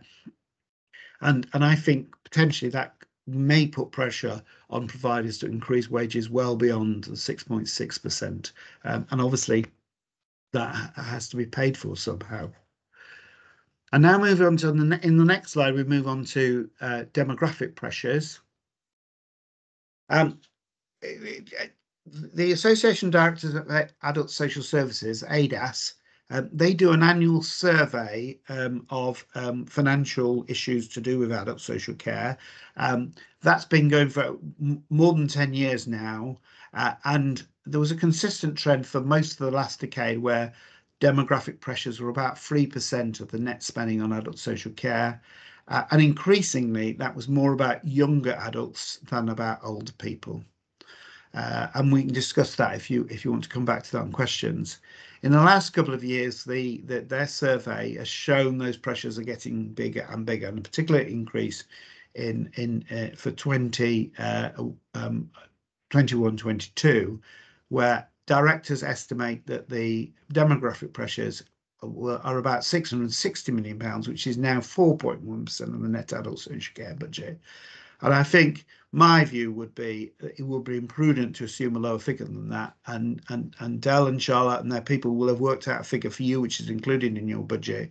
And I think you need to listen to their advice about what the pressures will be for next year. We move on to the next page. The difficult, I mean, I'm sorry this is rather bleak, but I'm afraid the financial pressures facing adult social care are really, really difficult at the moment. They're probably the most difficult I can recall in the 15 years I've been working in adult social care. There are a lot of other pressures around. I mean, there's a long-term impact of COVID on the need for long-term care. That's complicated, but almost certainly will add to pressures. There's a big issue about the pressures of informal carers, which undoubtedly has got worse under COVID. And you've heard some of that, I think, already today. There is a issue about unmet need, undermet need, wrongly met need. And some of that is about whether the eligibility criteria are too strict or not. There's also about some people won't come forward, even if they do meet the eligibility criteria. There's issues about the Mental Health Act and about mental health issues, which again, I think COVID's had, I think everybody's saying is COVID's had an adverse impact on. There's something called Liberty Protection Safeguards, which will replace the Deprivation and Liberty Safeguards coming in, and what will be the financial impact of that. And there's a Norfolk case on charging disabled people, which is around, which will have an impact potentially, and does relate to some of the points that were being made earlier on, but there is a cost associated with responding to that. I can't give you any national information on any of them, but they're all factors I think you need to be trying to work out what the impact for you might be. If I then move on to the next slide, there are known pressures which we can't quantify at this point in time, and they broadly relate to the government's adult social care reform agenda. And there's four elements, actually. There's one I'm missing off the bottom bullet point. There is paying for care, where with the cap and what the financial consequences of that will be. There's something called the fair rate for care, which is linked into that, which is the government saying local authorities should be paying a fair rate for care. There's new assurance arrangements where effectively the Care Quality Commission will be assessing what each local authority is doing and what the financial consequence of that. And then, of course, there's last week's adult social care white paper, which does include some money. But I think most people would say it's the ideas are good, but they probably need to go much further in terms of what needs to happen. And we might come back to that with some of my final slides. So if we move on to the next slide, please. What's the overall position? Well, there was some good news for local government and spending review. There was some extra grant for local government of 1.6 billion, and local government can increase the council tax. The government's made it clear to that, and there's likely to be some growth in council tax income. In total, that might be worth another 1.4 billion. But the challenges facing local government is you've got everything I've been describing in adult social care, but then you've got pressures in children's care, social care, but also other services. So really, really big issues around. For the government's announcement focused on the extra resources next year, but there's no extra resources promised for 23, 24 and 24, 25, other than through council tax increases. And financial pressures on adult social care in each of those years will be an extra £1 billion, and that's every year. So in 23, 24, it's going to be at least £1 billion inflation and demography together for on top of what I've already said for that year, and then another £1 billion on top of that for 24, 25. So it's quite bleak. This week we are expecting the local government finance settlement, with some people thinking it might be announced on Wednesday, but we wait to see. And if I just move on to the concluding slides, I think there's some areas you need to think about, and I hope all these areas have the possibility to reduce spending, but also at the same time actually improve outcomes for people. You might think, well, that's impossible, but actually the right intervention, I think, can lead to people being able to live more ordinary lives, more independent lives. And the consequence of that are it's better for them in terms, because that's what they want. And I think you've heard quite a lot of that today. But also, if it's done in the right way, it actually leads to lower spending on long-term care for people, right? First point is you really need good quality information and advice. It needs to be accessible, and some of those points have been made today as well. And that so that people can access what support there is within the community. Reablement, I'm presuming you've had some explanation on reablement already, but reablement is about when something happens to somebody, it's about creating the confidence and the skills for them to start doing things for themselves. A lot of evidence, if people have a really serious health incident, not only do they need physiotherapy and to help with getting to recover, rehabilitation, but also they need help with understanding how to look after themselves again, and that's quite common, particularly in older people. And the fact is, reablement is a service which is available quite widely, but needs to be expanded much more widely. So it's the default option for everyone presenting with care need. A lot of evidence, right and effective reablement at the right time significantly reduces the need for people to have permanent care going forward. And in other cases, it reduces the amount of care they might need. I've already talked a bit about assistive technology, but there's no doubt I think that's an area to look at. And there is the issue of housing, which I believe was one of the things that was mentioned last time round, based on the chair's introductory comments. And then just in terms of seizing those opportunities, as an authority, we move on to the final slide.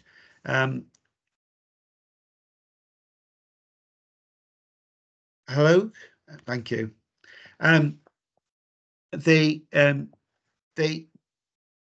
Those things are not straightforward. You can't just simply say to Dell and Charlotte, do it. There's likely to be money and time needs to be invested in this. Now, how can that be done? I think this does point to, if you want to take a really radical approach towards adult social care, this isn't just something for adult social care or people close to them. It's actually for the council as a whole. It needs a corporate approach involving both members and officers. It's an issue beyond both DASIs and chief finance officers, because you'll need input from your housing people, your planners, your IT experts. And I think there's also a big question about how do you work with the NHS. I mean, I think a lot of us are disappointed so little of the health and social care levies going into social care next year, or indeed really for the next 3 years. But actually, there is a conversation I think you need to have with your NHS locally, is in terms of addressing the pressures that undoubtedly are on the NHS this winter, but also in the future in terms of the backlog. There is a really big issue about what adult social care needs to do that.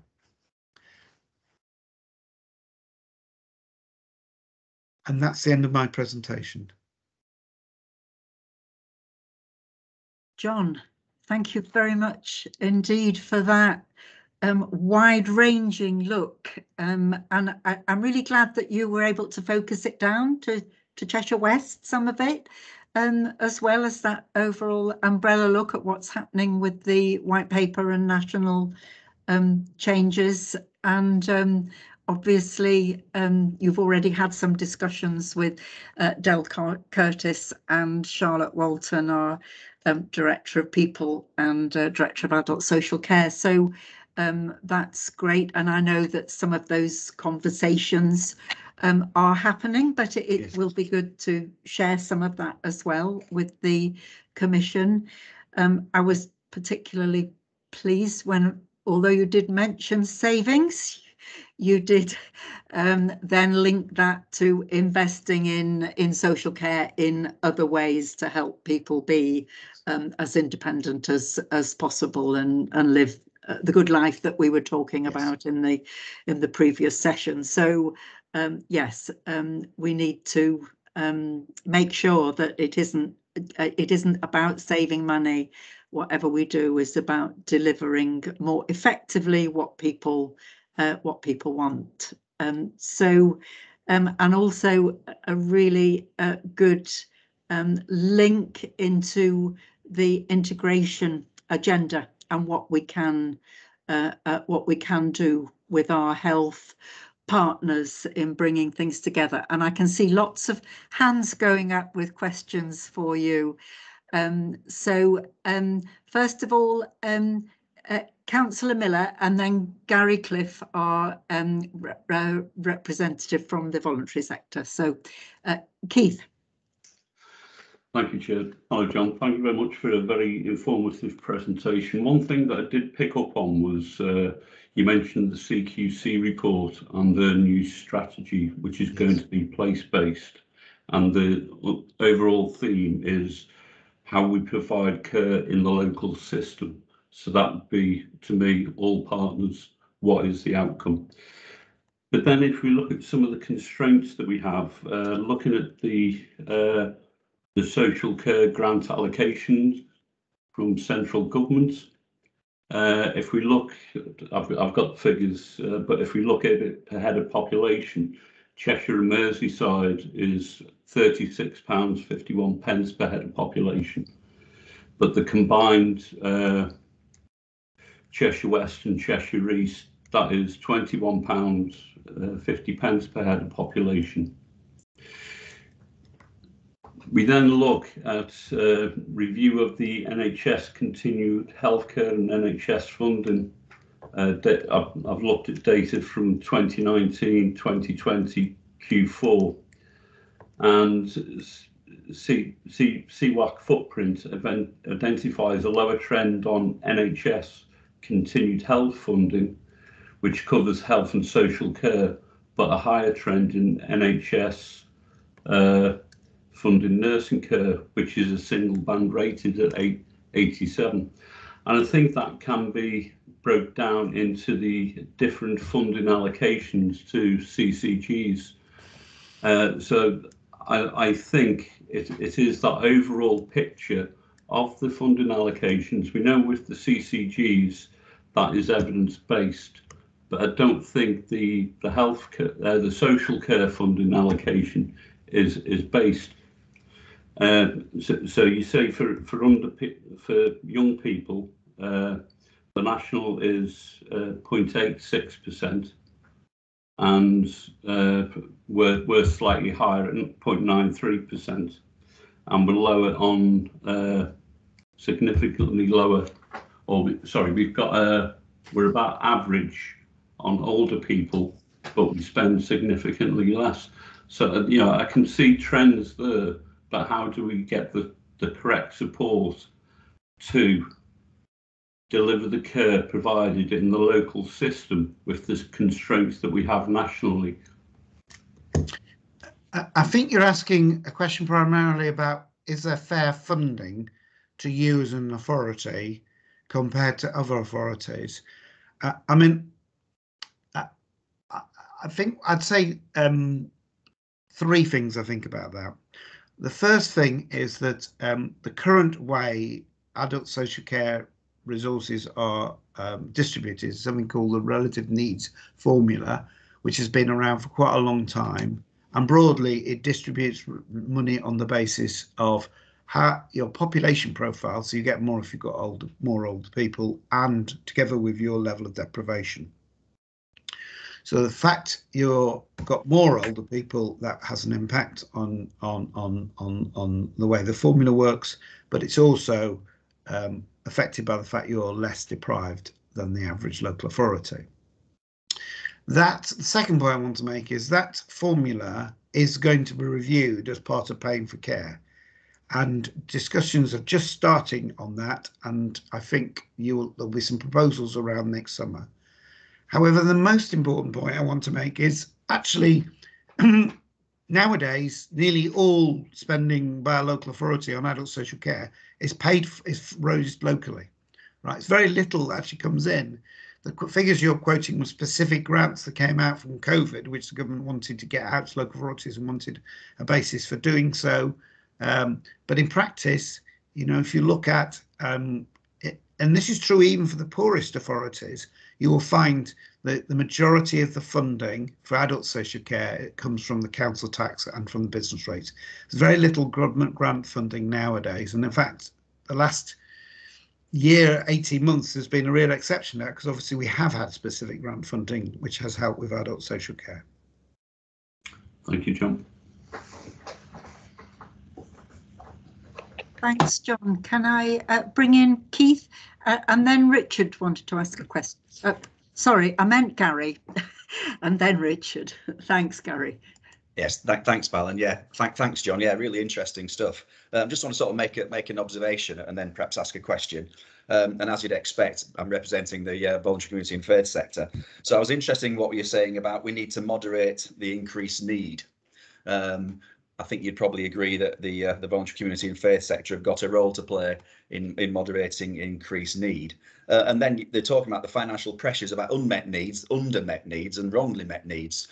Again, in terms of, Richard's telling us a story about, how his needs are being met, and it's not just about money sometimes, isn't it? It's about how it's done and where it's done. And I think you were also indicating that in the figures for Cheshire West and Chester, it might be an answer as to why less money is being spent, because it's being spent more efficiently, or especially how, and with young people, how is that spent in terms of the cost of care and supported living, etc. So I think that's really interesting. But I think what is the point, of course, I would push is that yes, the voluntary community faith sector has absolutely got a role, and we are starting to talk much more seriously to local authorities and to our health partners, which is all great stuff.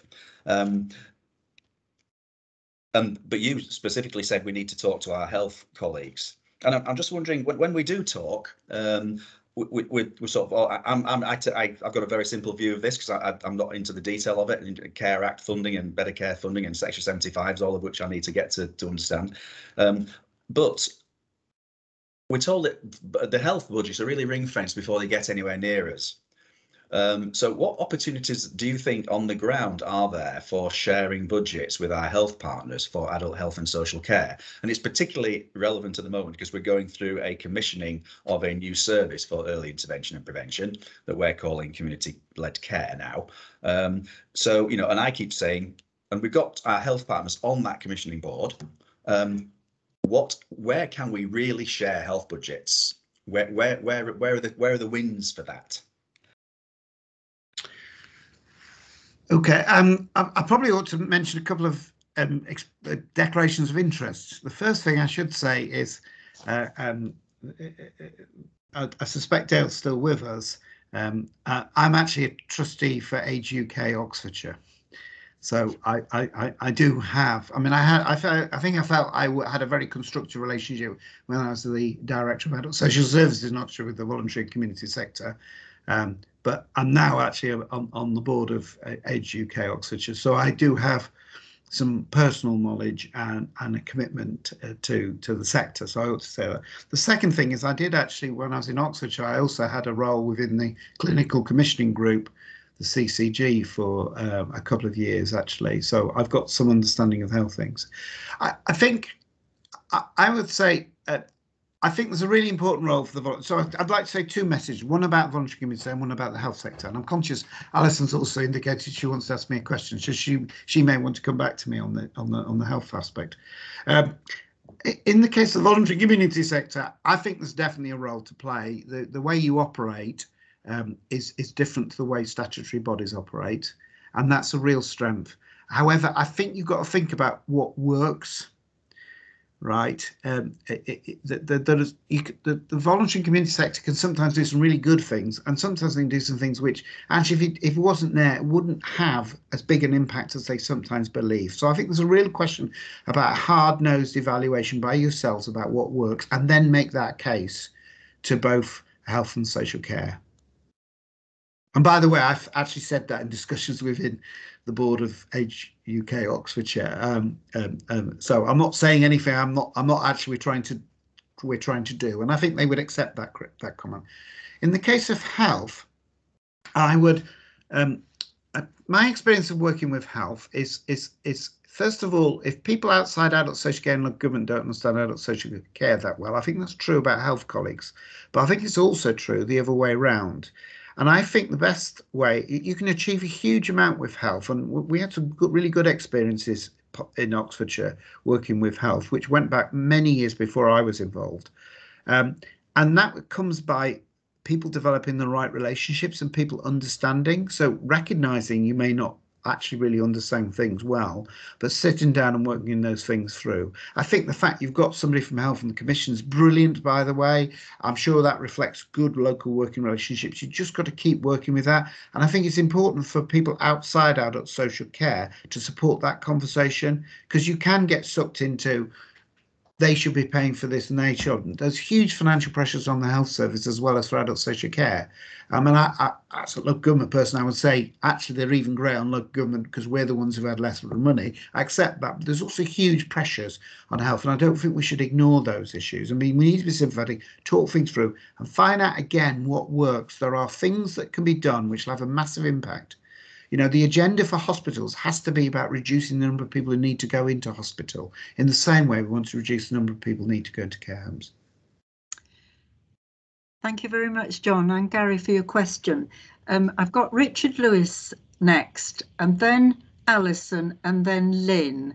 And we are just a little bit behind, and I do think we need a little comfort break after these questions. So if I can ask you to be quick, and maybe we could send any questions to John in a written form if people want to have things they were bursting to ask, but we need to get on. So Richard, a question from you.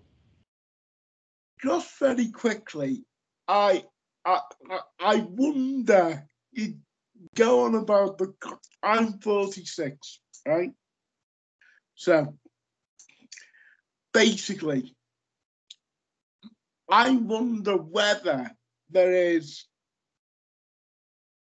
a need for this local authority to look at, when they do reviews, putting together a list of the most severe needs, and then exempt them from reviews because their disabilities won't change. I don't see the point. Well, I do see the point because money has to be, spent and funded and, the like. I don't see the point in doing yearly reviews for somebody's disability that has no change, that is obvious. And I'm delighted that I stayed on for this because it gives me a broader picture of what is actually going on in social care. But this, again, is one of my bugbears.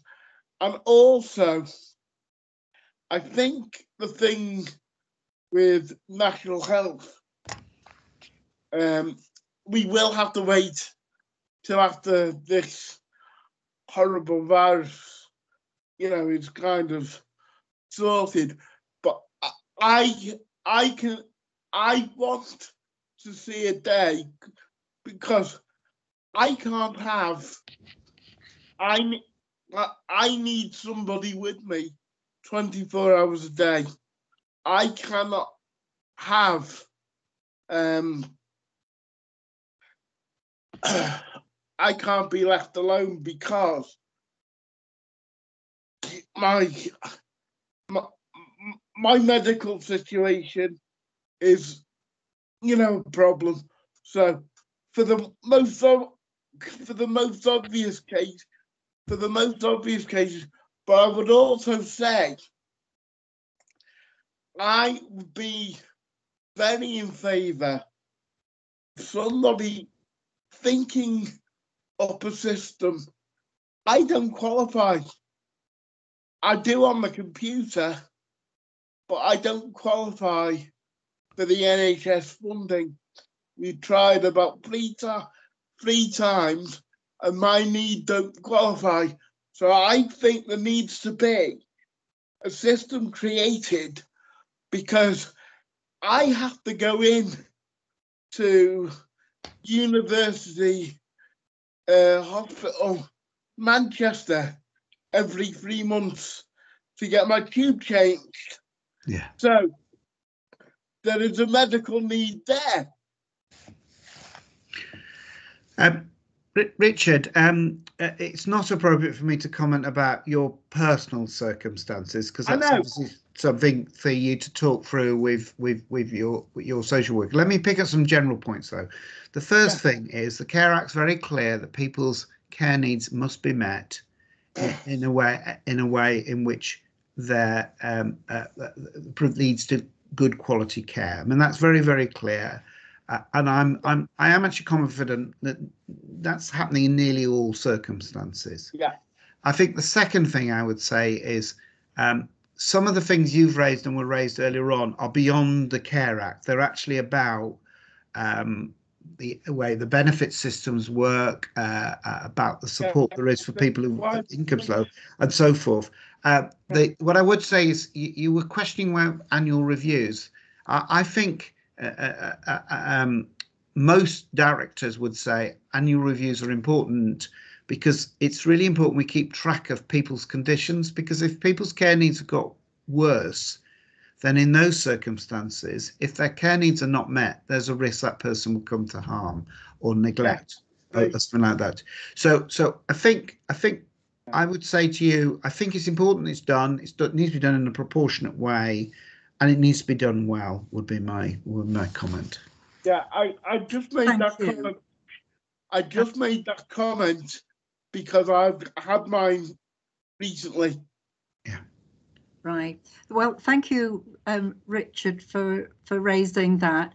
And I can see that Lynn Turnbull's hand is up, and that is going to be, I know Alison's was, but it seems to have gone down, and maybe she could send something in writing for John. But Lynn, a quick question, please, and then we will take a comfort break.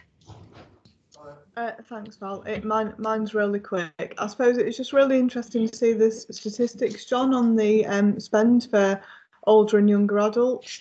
And I just wonder, sort of picking up on the council's budget consultation that's just gone out, actually whether a proportion of that is the very welcome looking at what sort of level of care is delivered outside of the local area, and whether bringing them back to receive support within the local community will actually be helpful in maybe reducing some of that spend. I mean, we don't know the answers to that yet, but as an observation, I think that might be helpful to see, that because those costs are obviously much more expensive when people are outside of area and further away. So really interesting to see what impact that has on the level of spend that there are for younger adults, and I'm sure Del and Charlotte have looked at that in more detail, but that'll be really interesting to kind of look at.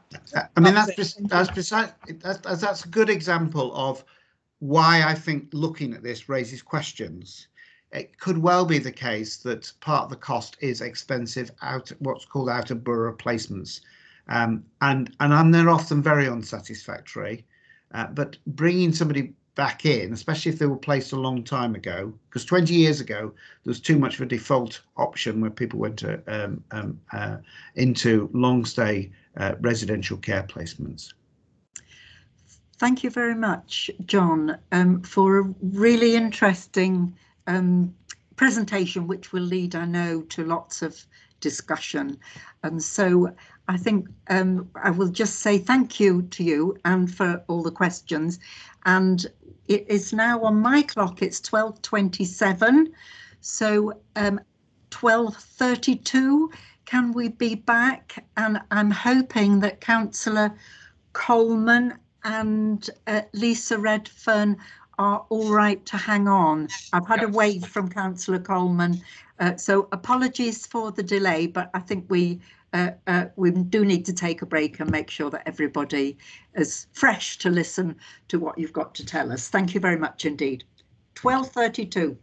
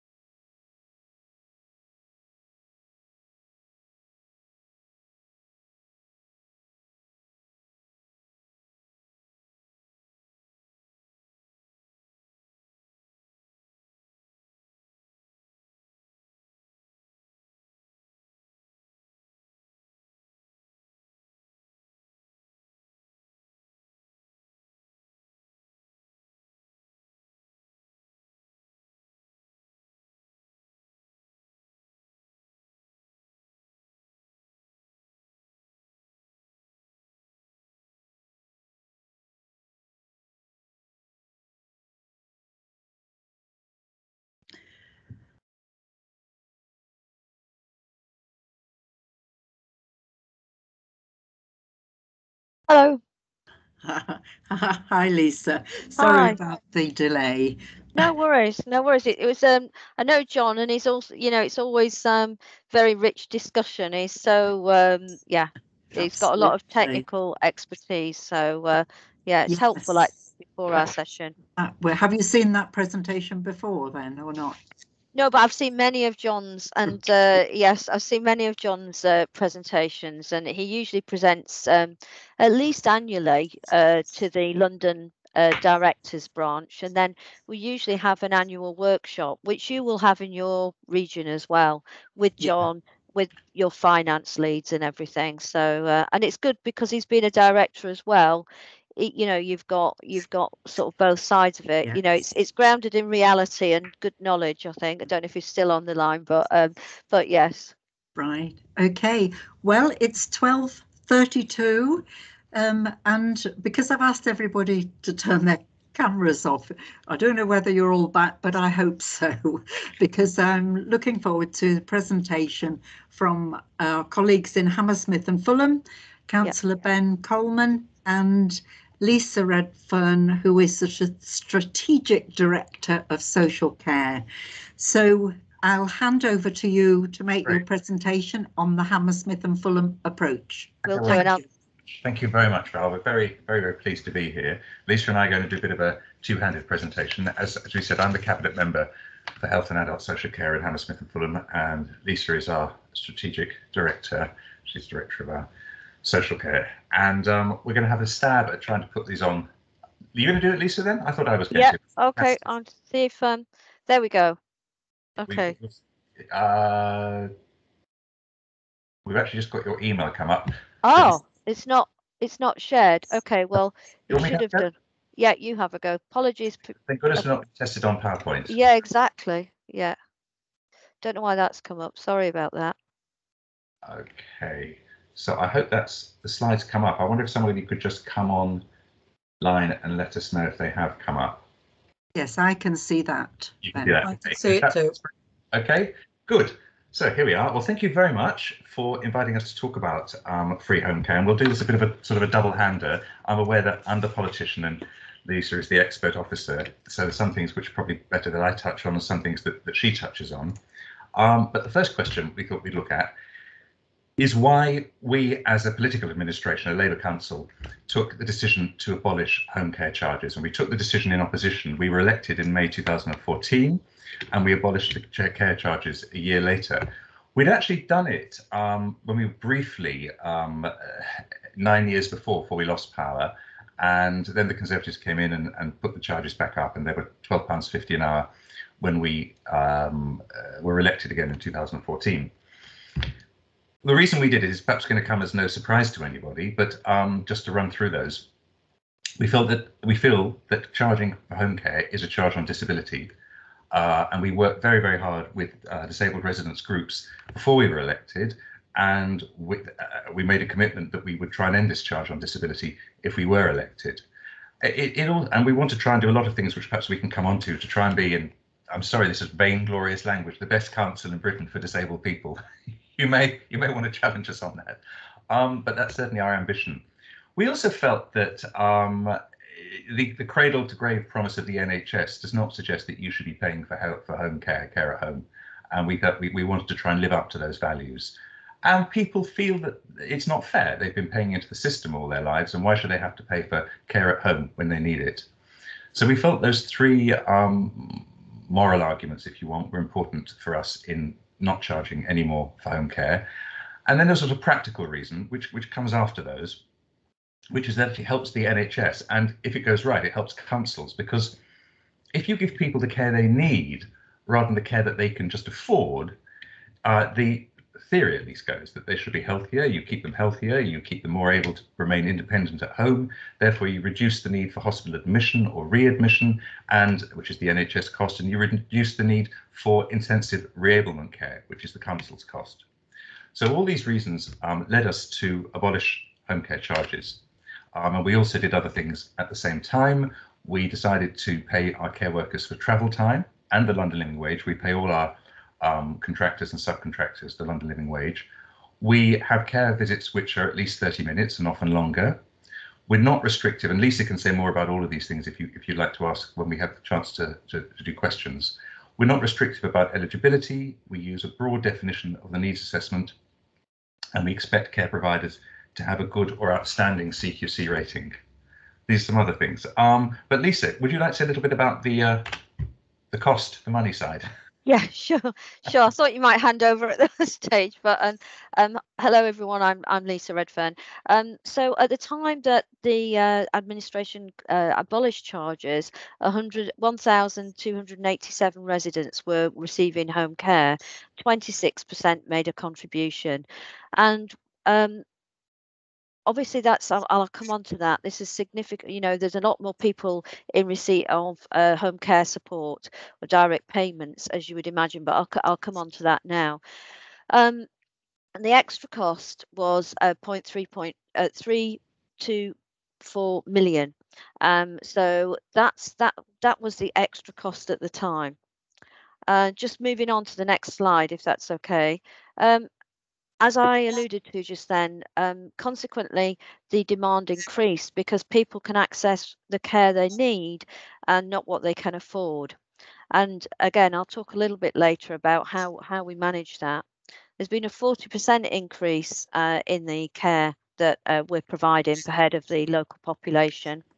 And the current home care support budget, which includes direct payments, is £23 million.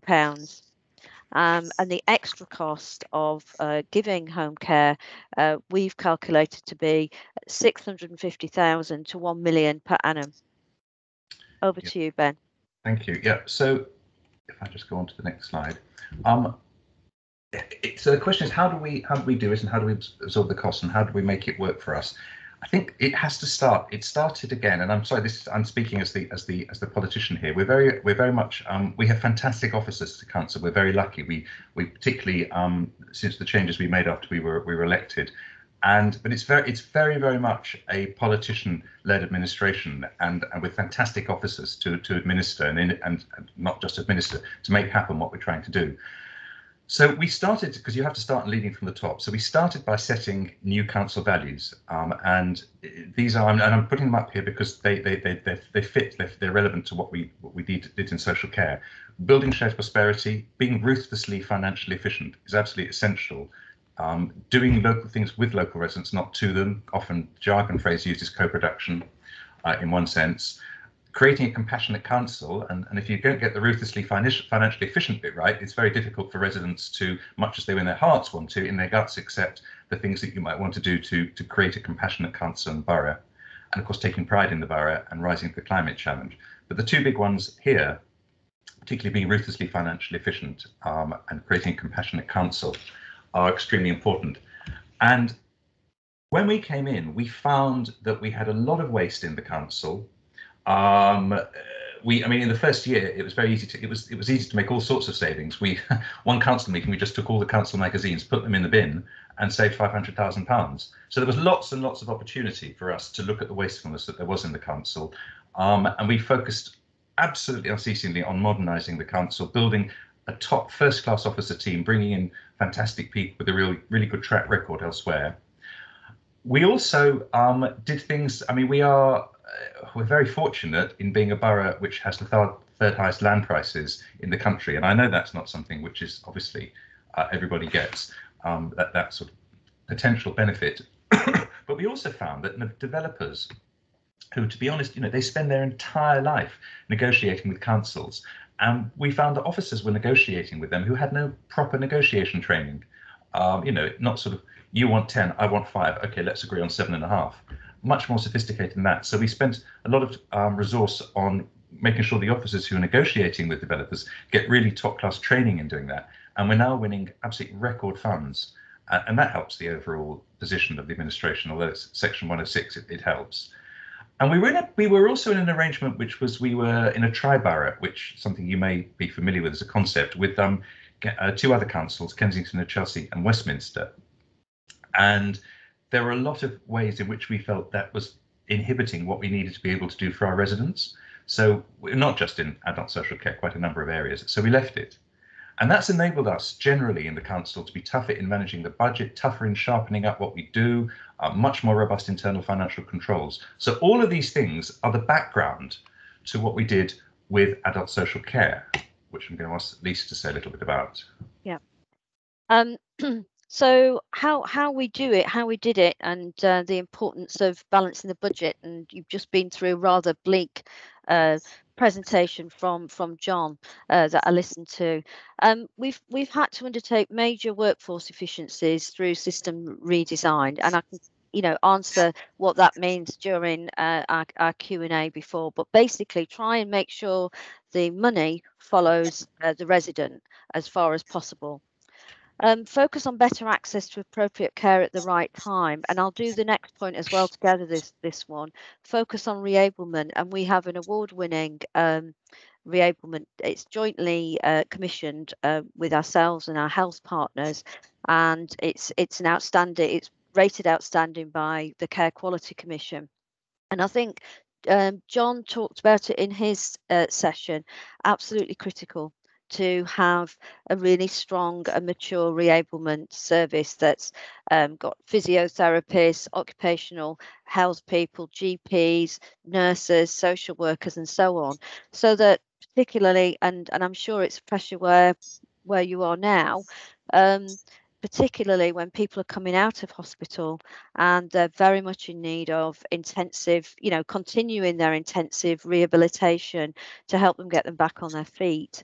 And that is also critical to making sure that we're as efficient as possible, and it enables us to balance the budget. So it's very, very important. I can't stress that enough. And I think if you've got, some of there's opportunities with integration with health.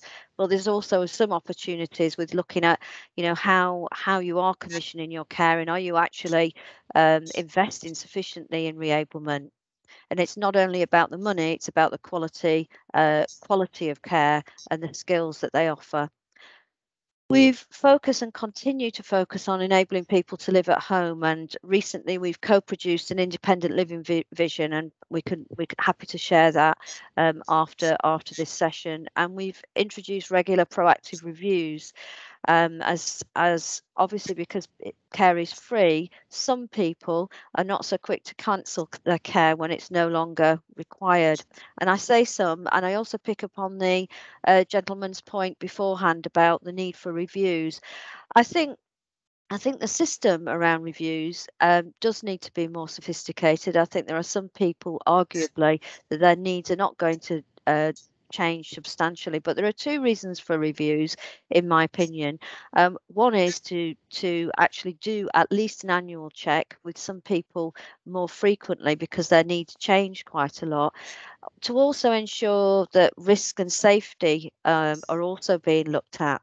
And I think that continuum around risk and choice and independence is one that constantly needs to be looked at. Yes, everyone's an adult. However, there are some people who may have capacity issues or whose needs change quite frequently. So that's, I was interested to hear that point, because I do think a more subtle approach is required, a more sophisticated approach. But at the same time, I think it's really important, given that more people are living at home, and I think that's the right thing to do and have done for probably over 20 years, that people, are receiving the right amount of care that they actually need. Okay, over to you, Ben. Right, well, I think it's one for both of us, really. But I mean, that's the essence of what we wanted to say. I can say a little bit, if you like, about the work we did with disabled people. But just to mention here, the question is, we did this, fine. Can anyone else do it? Is it scalable elsewhere? And I mentioned that we have high land values, which is helpful. It isn't the killer, but it's helpful. We also have a young population, so we have a relatively affluent borough with a young population. That's one factor. Another factor, which perhaps is whether you have the political will to do it. And I know that may sound facile, but it is, at least Lisa and I got our jobs, my cabinet job and Lisa her job, and running the show in adult social care about the same time. And it's very clear to the officers that this is what we want to deliver. So a lot of what we've done is by working with people who are really brilliant at finding out how to deliver and working out how to deliver, like Lisa, has been very, very strongly driven by political will. There is no resiling from this. We're going into the next election. This is staying free, and that's, again, you have to really drive this as a political leadership for it to work. For it to work, when I say work, I mean the budget to balance, and you be able to make everything else that the council offers continue as well. And yeah, we still have our parks open, our libraries are still open, children's centres. So we you know, there are lots of areas we've been working hard to keep services going. I would say anybody can make efficiencies, and it was quite interesting. Again, you know your situation, and it was very interesting to hear John Jackson talking about comparative expenditure and the reasons for that. I hope we come out well there, Lisa. I'm sure we do. And of course, you know, you'll need to map the need, as was mentioned. We need to map the need, look at the local resources, and a lot of work that would need to be done. So it's not immediately scalable. I would say, oh yes, anybody can do it, but I think potentially anybody can if they want to, and if they do do the hard work. So that's really what we wanted to say about adult social care and why we've made it free and how we've made it free. Perhaps just the last thing I'll mention, if it would be, unless you want to add anything there, Lisa, or No, I don't think so. I just think it's really important that officers and particularly senior officers understand the policy, and also then look at, well, you know, how we're going to make this work, and interpret that and work with that. So I think it's all you've said, Councillor Coleman. Brilliant. Well, thank you. And the last thing I just would mention is we've touched on our commitment to disabled people. What we've tried to do in creating policy is we've done it through a whole series of commissions. I mean, I appreciate to most people, you probably recognise, like most people out in the outside world, if you say council, or you say, the only way you can make the word council more boring to them is if you add the word committee afterwards, or commission. But those of you who are in the policy game, and I think we all are here, understand that it perhaps isn't quite as dry as that, because you've set up your own commission, and I can see, I've been looking at all the information on paper and what you've been doing, and like listening to you today. This is a very energetic, passionate group, and so it is. We set up a lot of resident-led commissions, which were chaired by residents. The members are residents, all sorts of things from air quality to business to parks, and one of them was disabled people, and it came up with this really excellent report, nothing about disabled people without disabled people, and it made some quite challenging recommendations, among them that we must take the social model of disability, not the medical model. We must stop the UN human rights approach, and also that we must co-produce everything we do with disabled people, which doesn't mean, you know, let's have some ideas and then see what disabled people think of them, which is practically 99%. You know, what we talk about when we talk about consultation engagement. It's we'll have the ideas in a closed room and then get people in to give their views. It means having disabled people in the room at the beginning, coming up with the ideas together with the councillors and with the officers. And that's, I'm not going to pretend it's not challenging, but it's brilliant, and we're really delighted. And we brought in the fantastic chair of the Disabled People's Commission, Tara Flood, who's a national activist, to actually drive the implementation as an officer now, to drive the implementation through the council. So we hope we'll end up being the most accessible, inclusive borough. So that's what we wanted to say. Chair, I hope that's helpful as a sort of starting point. I'm happy to have a chat now. It definitely is helpful. Thank you very much for that two-part presentation, two-hander, I mean. I think there is some time for questions and discussion. I'd just like to come back initially with some thoughts. You mentioned, I think, Lisa, about a 40% increase in the take-up of care. Yes. Was that an increase in need, or was it mainly people who were purchasing their care privately who then came to the local authority? How did that work? That's always based on need, and I think obviously because people do not pay for their care, I think you know, as in most local, well, every other local authority, for example, people will get free care for the first 6-8 weeks post discharge. That doesn't happen in Hammersmith and Fulham. So that's why we have to make sure that the reviews are managed very, very well at an early stage, and that we invest in reablement as well with health colleagues. Okay. Thanks, Lisa. I'm going to bring in Alison Lee next, and then Richard Lewis. Alison. Hello, hi both, that was really helpful, thank you very much. So I'm here as the kind of NHS rep on the commission. So there's a couple of bits I wanted to pick out. I thought the suggestion you've got around those, I don't think you use this term, but sort of hard-nosed negotiations with developers is absolutely needed, and I'm not saying that that isn't being done here, but we've got, you know, great housing developments going on in the borough, fantastic, but some of the promises around health and social care developments as part of that just don't seem to come to fruition. And I think you're right, some of that is not within the remit of our Director of Adult Social Care to put right, but bringing those skills into the sort of place side here of the borough to fulfil what is promised but often not delivered, I think is absolutely spot on.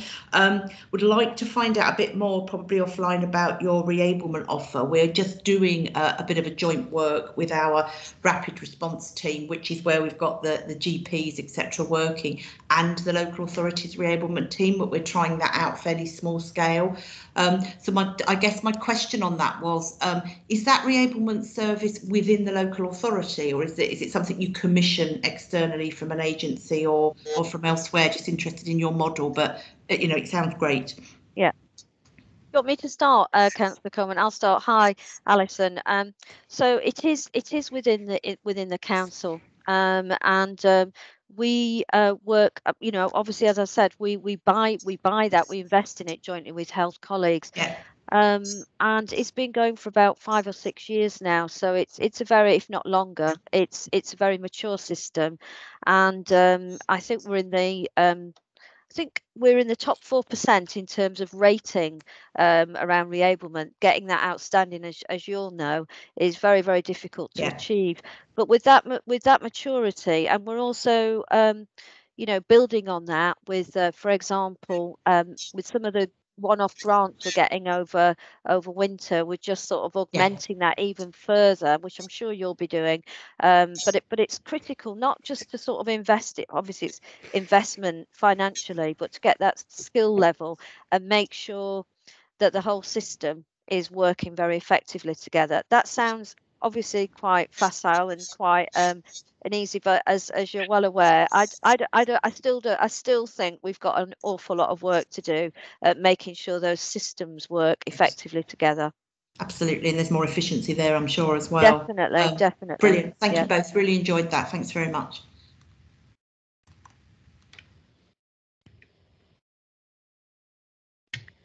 Got some more questions? Sorry, I think I said, sorry, I was on mute. Richard and then Gary Cliff. Richard. Hello, hello both of you. I 2 years ago was involved in the relaunch of the systems here. I was told quite categorically, quite forcefully, that the charging system was a legal requirement by the government. My question is, how have you got by that? Because if it's something that they can do here, surely it's something they seriously they need to look at, because I mean, I am so aware of, you know, doing the right thing legally, and doing the right thing for disabled people, or not just here, but all over the country and possibly all over the world as well. Because I know they charge in Ireland as well, for our family over there. Thank you, Richard. Do you want me to take that, Councillor Coleman? So thanks for your question, Richard, and really good question. But it's not we don't have to charge. There is no legislation around charging. We don't have to charge for home care. Nowhere has to charge for home care. That is interesting. Thank you. Thank you, Lisa, for clarifying that it's people can charge within the law, but it's not a requirement. Correct. Yeah. Gary. Yes, thank you, Val. Yeah, just interested in, sorry, going back to the jointly funded reablement you were talking about. Did I understand that that's entirely done in-house? Do you not deal with your community services, the VCFS sector? Just wondering how you involve them in your care arrangements. Yeah, so it's the reablement services in-house, but we work as well. I co-chair the Integrated Care Partnership, for example. So our community and voluntary sector colleagues are involved in that. And reablement is in one of our work streams. We've got 4 work streams as part of our Integrated Care Partnership. So they're fully involved with that. And I would say the system does involve voluntary and community sector, not necessarily as delivering care, but more in terms of, I don't know, advocacy, more choice and voice. I think that's how it is certainly in our local authority anyway. Is that can I just ask a supplementary question? Is that because you've got a lack of organisations that could deliver, or is that a political decision? No, it's a lack of organisations who could deliver at present. So can I ask another follow-up question in terms of would you feel that investing in the infrastructure of community organisations would be something on your agenda too? I don't see why not. In terms of it depends what you mean by investment, because we invest quite a lot of money in our voluntary and community sector in Hammersmith and Fulham, I think in terms of getting involved and sharing resources and so on, yes. In terms of more investment, in terms of financially, that would depend on the delivery offer, because we're always open to looking at alternative ways of delivering. For example, our meals at home service that we deliver, Meals in a Chat, we've changed it from Meals on Wheels and changed it from a very big provider to some much more hyper-local, smaller organisations in the borough. We still offer a meal service. It's at a subsidised rate of £2 per person. That costs the authority much more than that. It costs the authority about £9 per person, and but we've invested in smaller organisations there. So I think what we're keen to do is work to help the local economy, help to look at what we can do more locally, because we feel local is usually best. Not in every scenario, but that is very much our view, and particularly when we're talking about care services. I hope that answers your question. No, it's interesting. I could talk to you about it all afternoon, but I think Councillor Coleman wants to come in. Right, no, just a question. I was just saying it is a good question. I think Lisa's point about working with people who are in a position to deliver what you want. I mean, the Meals on Wheels is a great idea, a great example, which we've changed to Meals in a Chat, and we're working with 6 local providers and from the charitable sector. And we're doing Christmas lunch, for example. We used to do a Christmas lunch at the town hall, not possible for people over 60 to be on their own on Christmas Day. So we're delivering, I think it's about 800 lunches to people at home in their homes this Christmas. And we commissioned a local charity to do that with us. And half of the money's been provided by one charity. Another charity's amazing food provider is doing that. So we work a lot we're putting £5 million into the community sector this year. Still, there's a lot of investment made. I'm also we're working quite hard to get and this is a challenge which I think probably officers and everyone will recognise. We need to produce a procurement pipeline, I think, much more effectively than we do, of what we're planning to procure over 2 or 3 years ahead, so that people who'd be interested in offering us services can prepare for that. And also, we do need to invest in helping people get competition ready, because a small local provider, maybe everyone thinks that Mencap, fantastic local charity, but it has a weight of the national provision behind it. They have small local providers who don't have the resources to put together proposals to tender and so on. So we're doing a lot in construction with local small. It's not about the third sector, but we're doing a lot in construction with local small firms to get them ready so they can tender for all the construction opportunities coming up. We need to do that more with the third sector. there's always more that can be done, but we are looking at this. No, that's great. Just to follow up, just to finish on that one. Yeah, no, absolutely. That's the question I was asking, actually. Yes, are you trying to help the third sector create capacity to be able to help you deliver services in the future? And obviously something that we're discussing at Cheshire West and Chester. But it was also in comparison, the Wigan deal we had a presentation from last time, and they sort of like concentrate very heavily on supporting and investing in the third sector over a long period of time, and in effect letting them get on with it. And you can imagine that sounds like a great idea from my perspective. But no, thank you very much. I mean, I'm going to be. John was a bit challenging to you, so I'm going to be a bit challenging back to you. The thing is, we sat down with our third sector about 2 years ago. Everything seems 2 years ago. It was all pre-COVID. So when we had a last big meeting at local theatre with a lot of people from the third sector, and our chief executive was saying we want to try and work much more intensely and closely, and tell us how you can help us, but please don't use this as an opportunity to start asking for more money. Don't start by asking for more money. Start by how you can help us. And I would think of the questions, half of them did just that, and the half of them said, I need more money. And if that's the way it starts the conversation with councils, until you persuaded the offer that you can, and you know this, Gary, I can see you nodding along, until you persuaded councils of the value that you can bring, and you just start off with more money and say it stands to reason that we should get more. I mean, we have put more money. We put 10 years of funding into our local citizens advice, for example. So we're not averse to putting 5 million a year in, but it's not a good place often to start, and yet it's often where the starting happens. So that's a challenge for you in working with the third sector, talking to the council. Absolutely, and the challenge is accepted. Thank you. Right.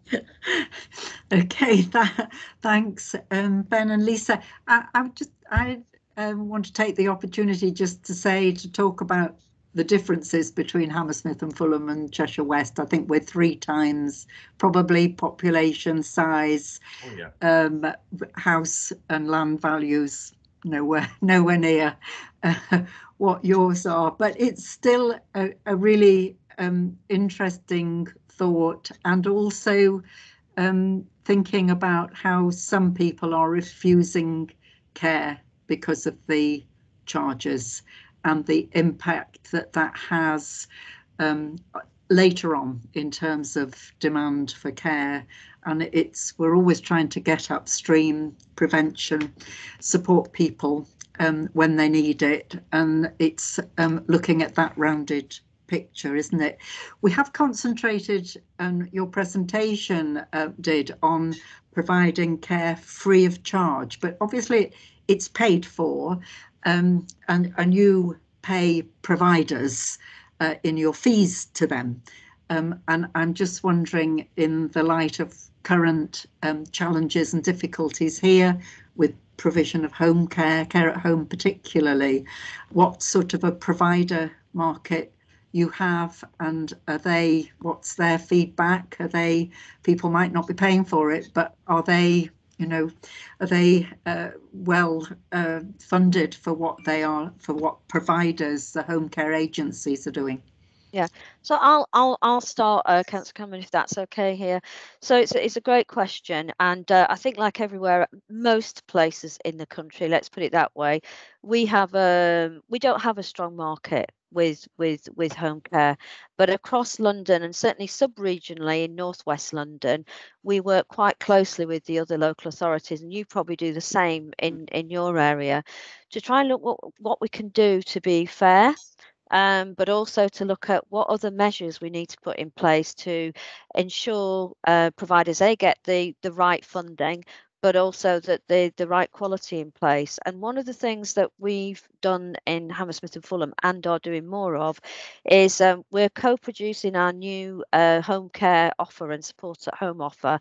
We've had some conversations over the years, a bit less so again during COVID, but to look at what good quality care looks like, because I think we've still got, like everywhere else, to do quite a lot with that. And we've placed, for example, 4 quality officers that we pay for into the main 3 providers that we use. And we're also working with 2 of our health provider agencies on looking at building a bit more of a career pathway for our carers, home carers, and trying to look at what we can do around upskilling carers. And most recently, we were having a conversation with Imperial, with the chief exec at Imperial last week, about how we can how we can build that better bridge between acute care and care in the community, not just through with local ICS systems, but including acute trusts as well. How can we improve that quality? So in answer to your question, we work very hard with providers regionally and sub-regionally. We have worked even more intensively with providers. In fact, we used to do, I think, daily calls during the first 3 months of COVID as well with providers, and I think everywhere again it was about, and I think we've established much stronger rapport since then as well. So we're still keeping up those meetings, not daily but twice weekly, but we'll step up again if things start to get hotter in the system. And I think we've got much better relationships. We also do a monthly provider forum as well, again all things which are tried and tested, but I like to feel that we've got a much more approachable set of commissioners and a care offer from the council as well as vice versa, where we're trying to tackle problems together.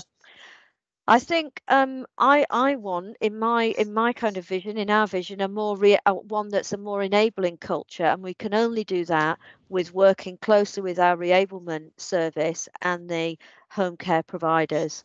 So I hope that answers your question. We've tried to, like everywhere else, pass on any grant monies, additional grant monies, COVID monies, etc., that we've had directly to the providers or people in receipt of direct payments, etc., etc. Yes. We've also, I'll draw it to a close there. Again, I think during the beginning of COVID, we had these dilemmas of how we're going to encourage carers who don't receive a lot of money to get tested. How are we going to encourage them to take up the vaccine? So we gave them additional statutory sick pay, again using some of the grant money, and also additional holiday to ensure that they actually gave them the time to go and get their jabs, basically. Because so there are all sorts of things on the ground, and some of this is common to everywhere, but some of this I think we got off the ground very quickly. And I think that was important, and that's I think our relationship with our providers has significantly improved through COVID. Yeah, and you did it. So if I can add to that, Val, I think that Lisa did an amazing thing. I mean, talking to the providers, she's been very modest as well, but talking to the providers every single day at the beginning of COVID, which they said no other council was doing, making sure that everybody had free PPE provided by the council, the home care and also the care homes. It's these sort of relationships and these sort of things that you choose to do. They're all choices. There's no rule that says that you can't do them. I guess it's just you need to want to do them, and we get much better results but it's a lot more work. You don't just provide free home care. You've got to do a lot of stuff around it. I think you see that. We certainly develop very close relationships, and as you say, daily calls with our providers, and provided them with PPE, although sometimes it felt like we were on the edge of having a sufficient supply. Yeah. So I'm just going to take one more question from Lynn Turnbull from our Disability Positive organisation. Lynn. Hiya, Lisa and Councillor Coleman. Nice to see Hi. you. So I'm the co-chair of, I'm the chief exec of a disabled people's organisation, but we've 6 of us have joined together. So I'm here as the co-chair of Cheshire Disabled People's Panel, which is made up of 6 disabled people's organisations covering pan impairment and specific impairments as well. Really interesting to hear what you've got to say. I just had 2 really quick points. So one, I think it was you, Councillor Coleman, that just talked about the values in Hammersmith and Fulham, and obviously getting the buy-in to that. So there's generally quite a big shift moving from a medical model focus to a social model focus. So did you have to deliver training as a workforce priority to get that buy-in? And secondly, I think, Lisa, you said you'd come to it and you've talked a lot about the home care provision, but how does that equate to the level of provision you've got through direct payments? In Cheshire West, our response to COVID was brilliant in terms of working with the sector. The council were brilliant in terms of how they responded to it and how they worked with the voluntary sector collectively. But it'd just be interesting, and their first offer from a social care has for a long time which we're proud of, that the first offer is a direct payment for people to meet their care and support needs in a way that recognises that it's a true vehicle of achieving choice and control. But I appreciate also it's not for everybody, so it's really important that you've got the other frameworks as well. But how does the home care provision equate to the direct payment provision? Because you didn't touch on that. So they were just my two really quick points. So one about workforce in terms of the social model, and just one about kind of direct payments and where that's positioned from a Hammersmith and Fulham perspective in terms of meeting people's care and support needs. Thank you. Thank you. Should I take the first and you take the second, Yep, Lisa? yep. The training is a really interesting question, getting people to move away from the medical model to the social model. Getting people in councils just to consult properly with residents, let alone even co-produce with them, is quite a challenge. I get everybody, getting everybody out there in the world, getting them to do that is a challenge. We're not necessarily all built that way. So I meet regularly with the Disabled People's Implementation Group and with our HR, whatever name it goes under these days, and all these people. And they're talking a lot to me recently about online training. Now, we've had as councillors, just the first thing we did is we all had one-to-one, well, not one-to-one, in a group training with Inclusion London, which is probably a group you know of. And that was all about inclusion training. So all about what you're talking about, the social model of disability and understanding that. And councillors, absolutely, it's one of those things that when you get the training, you just go, yeah, of course, stands to reason. But you sometimes need that common sense through training. So we've tried, I think that every officer who is engaged in co-production, which really could mean a large part of our 2,000 staff, needs to have that sort of person-to-person training, or these days, Zoom-to-Zoom training or Teams-to-Teams training. And I've been having a bit of a discussion with our HR people about whether they think, well, we can do great videos for everyone. And I say, great videos are great as the first point. You've got to have these conversations, even if they're online, with people, so it gets in their stomach, it gets in their guts, and they understand it. So that's quite a conversation we're having at the moment, and I'm optimistic we're going to get there. But people need to be able to say daft things. They need to be able to say, oh, do you mean this? I'm sorry, I don't quite know how to frame it. And unless they can talk and have a conversation and say daft things and have conversation, it won't change. So we're trying to, I'm very keen on, and I know Lucy's supporting that a lot, very keen on that sort of training, one-to-one or conversation to conversation, not just videos. Yeah, I just echo what Councillor Coleman said. So important to do that training and awareness, and just I suppose to add maybe one or 2 points. I think it also requires, I think, on top of the training and awareness, which I think is a constant, because the turnover of staff, but it just needs to be constantly reinforced. So that's also about leading it from the front, and it's not a social care issue, it's a whole council, whole organisation issue, and that's why we've been very keen. And forgive me if you already know this, that our strategic lead post, so that's job shared by Tara Flood and Kevin Caulfield, they're at a strategic level and they're deliberately not placed in social care. We all decided that it just was too much stigma attached to that. And not that I need to tell anyone on this commission, but disability is not about social care. And so they are strategically placed in the council. They've got clout. It's something they organise, it's something they argued for. And by having the regular, as Councillor Coleman said, the disability implementation group from the commission, it just keeps it very, very live. And we're still, I would say, in terms of my own workforce, or our own workforce, it needs constantly reinforcing, both on the macro and on the micro level. So if a manager's supervising their member of staff, they need to be talking about, well, have you thought about this? And have you thought, I mean, that sounds again, surely that's happening anyway. But I think if someone doesn't have the confidence around this arena to reinforce that, or the knowledge base, they won't do it. I don't think you can assume it. So it requires everyone in the organisation to reinforce it and embed it across the organisation as well, and that needs constant. So I don't think it's certainly not a one-off. I know that you know that, but it requires a lot of input, regular input. On the turning to the direct payment question, I don't know what your position is. As we're we, I would say, have about 2/3 home care and about a third home care, a third direct payments. And we've got a target for ourselves this year to constantly increase our direct payments. I think that it plateaued for a while, and they are going up. Again, we co-produced a new organisation, Action on Disability, to actually get involved and provide the support around direct payments, because it's often that setup, isn't it, that's off-putting.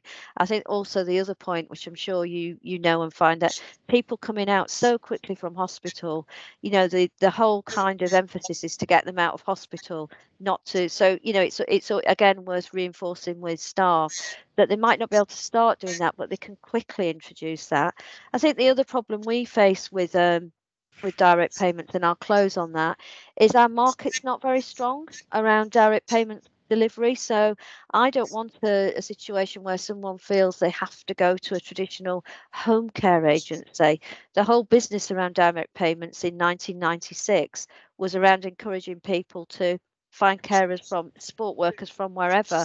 So we have to work harder as a service at expanding that market, and we've got work to do there, I think. Hopefully that answers your question. It does. Thank you, Lisa.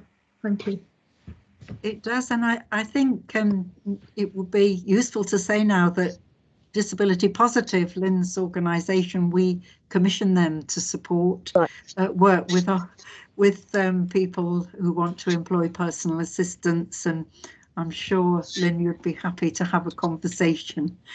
More than happy. We link up with because that's just across borough as well, so that works across Cheshire, Warrington and Wirral. We also partner with Age UK Cheshire, which is important, so to make sure that actually the voice of disabled people is part of that as well. Exactly. In terms of that delivery, so more than happy to have a separate conversation with Lisa about direct payments and that approach there. Thank you. Thanks. Sorry, Thanks, Lynn. Sorry, Richard here. Just to say, I forgot to say, I'm actually a service user of Disability Positive, so I know what they do, and I'm very good at it. Right. Thank you. That's a good reference. Thank you, Yeah. Richard.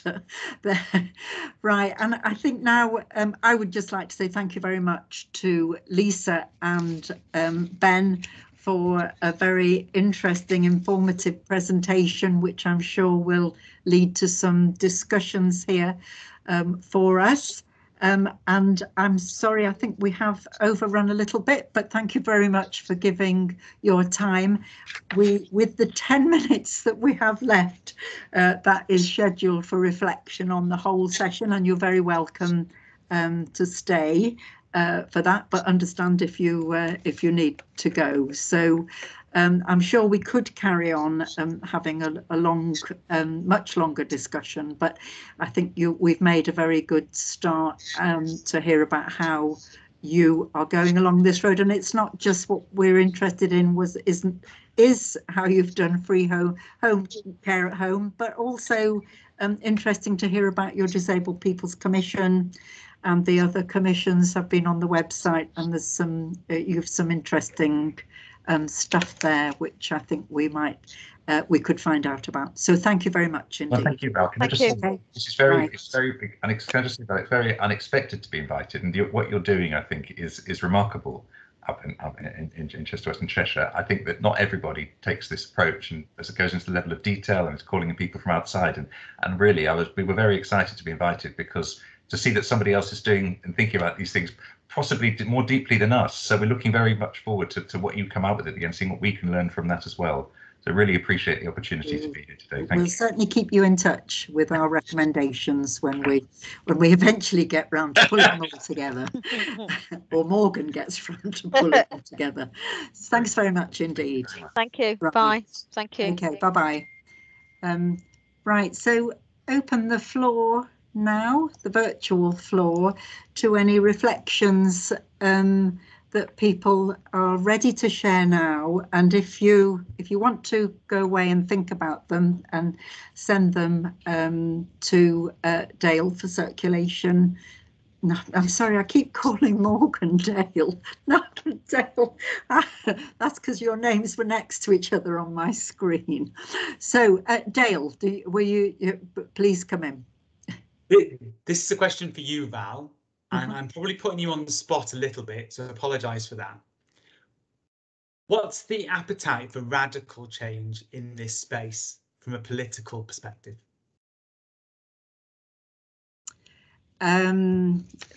Right, that is putting me on the spot. The reason I asked that was because I think what Hammersmith and Fulham were saying was that political leadership was the key thing in terms of making the change happen. So, but I also understand that it's a really difficult arena to be working in, both politically and in a practical and a financial perspective. So I was just curious. You don't have to answer if you don't. Right. I think my answer to that will be around the fact that the appetite will be affected by budgetary constraints. But we're starting a process of discussing it. I would not want to raise any expectations for a quick response. I can't see the faces of anybody who's got financial responsibilities. But we have an election a year in May, and there is time for some discussions, and it's very early days yet to understand the implications of the white paper, of the adult social care white paper, the impact of people being able to come through adult social care to have their care commissioned. And so I'm giving you a very cautious answer, Dale, but I think it's appropriate not to raise expectations too high. But I think there are, as I've just said to Lisa and Ben, the way Hammersmith and Fulham are working is interesting, as well as the fact that they've chosen to go to free care at home, not free residential care, and it's free social care, which of course they have done in Scotland and are partially doing in Wales. So it is possible, but without that national agreement, I think we'd need to be cautious. So thank you for asking the question, because I think, yeah. So and then I've got Gary Cliff and then Councillor Lewis. Yeah, just picking up on what Dale has just asked, because I think by having the commission like this, as the people from Hammersmith and Fulham said, they're excited that we're doing it. So I think that shows some radical leadership. In looking at it in the first place, what worries me is that by doing a commission such as this, and by going through a lot of other things that are happening within the council and with health partners, and I keep on going on about the fact the partnerships are really developing and developing well. It is about leadership. I picked that up from Dale. We've had this before and talked about leadership, and local leadership isn't about, it's not just political leadership, is it? It's political leadership to want to be willing to do things differently, but then actually inculcating that down. I've said before that there's lots of members and senior officers that are really wanting to do things in a new and exciting and a fresh and innovative way. But sometimes the day-to-day jobs of some of the council officers, it doesn't seem to be any change. And I think it is a thing that they did, the Hammersmith and Fulham put a lot of emphasis on training their staff, especially when it comes to the disability awareness, etc. Yeah, I think that's a lesson we need to learn, isn't it? This vision that we want to come up with, the recommendations that we make to Cabinet, will need clear leadership, and it will need that inculcating down through the whole of the local authority and through anybody else involved. I take on the challenges that have been given twice this morning to the voluntary community sector to get your act together and be able to provide and be able to fit in. Absolutely, yeah, and we're hoping and trying to do that. So I think in terms of radical leadership, I think we are being radical. I think there's some really great opportunities to make some great change. Thank you very much. Thanks, Gary. Yes, I certainly think there is an appetite to look at doing things differently, more in a co-production way, and that there's an interest and an enthusiasm for that, but we need maybe some more detailed work on what that actually means in practice, and the training would go along with that. So, Councillor Lewis. Thank you, Val. I mean, a lot of what Gary said is what I was going to say in terms of the fact that we have committed ourselves to having this commission, which we hope will make a difference. And so therefore, I think that shows that we are a council that is forward-looking. Obviously, the results of the white paper are going to have an effect, but there was one point that was raised by John Jackson, which, as a member of the planning committee, he talked about having a radical approach to housing, and then that was followed up by Councillor Coleman with the attitudes that they have in terms of how they actually use planning and so on. So one of the things that I think we need to look at is also how the new planning legislation is going to affect us. Obviously, a lot of our housing is provided through housing association trusts, and I don't think we've got as close a working relationship with the variety of housing associations that are now involved, especially here in Winsford, and I'm sure that's multiplied by all the other developments that are going on throughout the borough. So I think that's something that we need to feed into the process. Certainly, as far as the financing is concerned, much of what John said I've already received as a self-funder for my husband's care in the correspondence that we've had from the organisation that runs the care home that my husband's involved in. I think in terms of what Fulham and Hammersmith and Fulham are doing, it would be wonderful if we could actually do some of the things that they're talking about. One of the other things that I felt was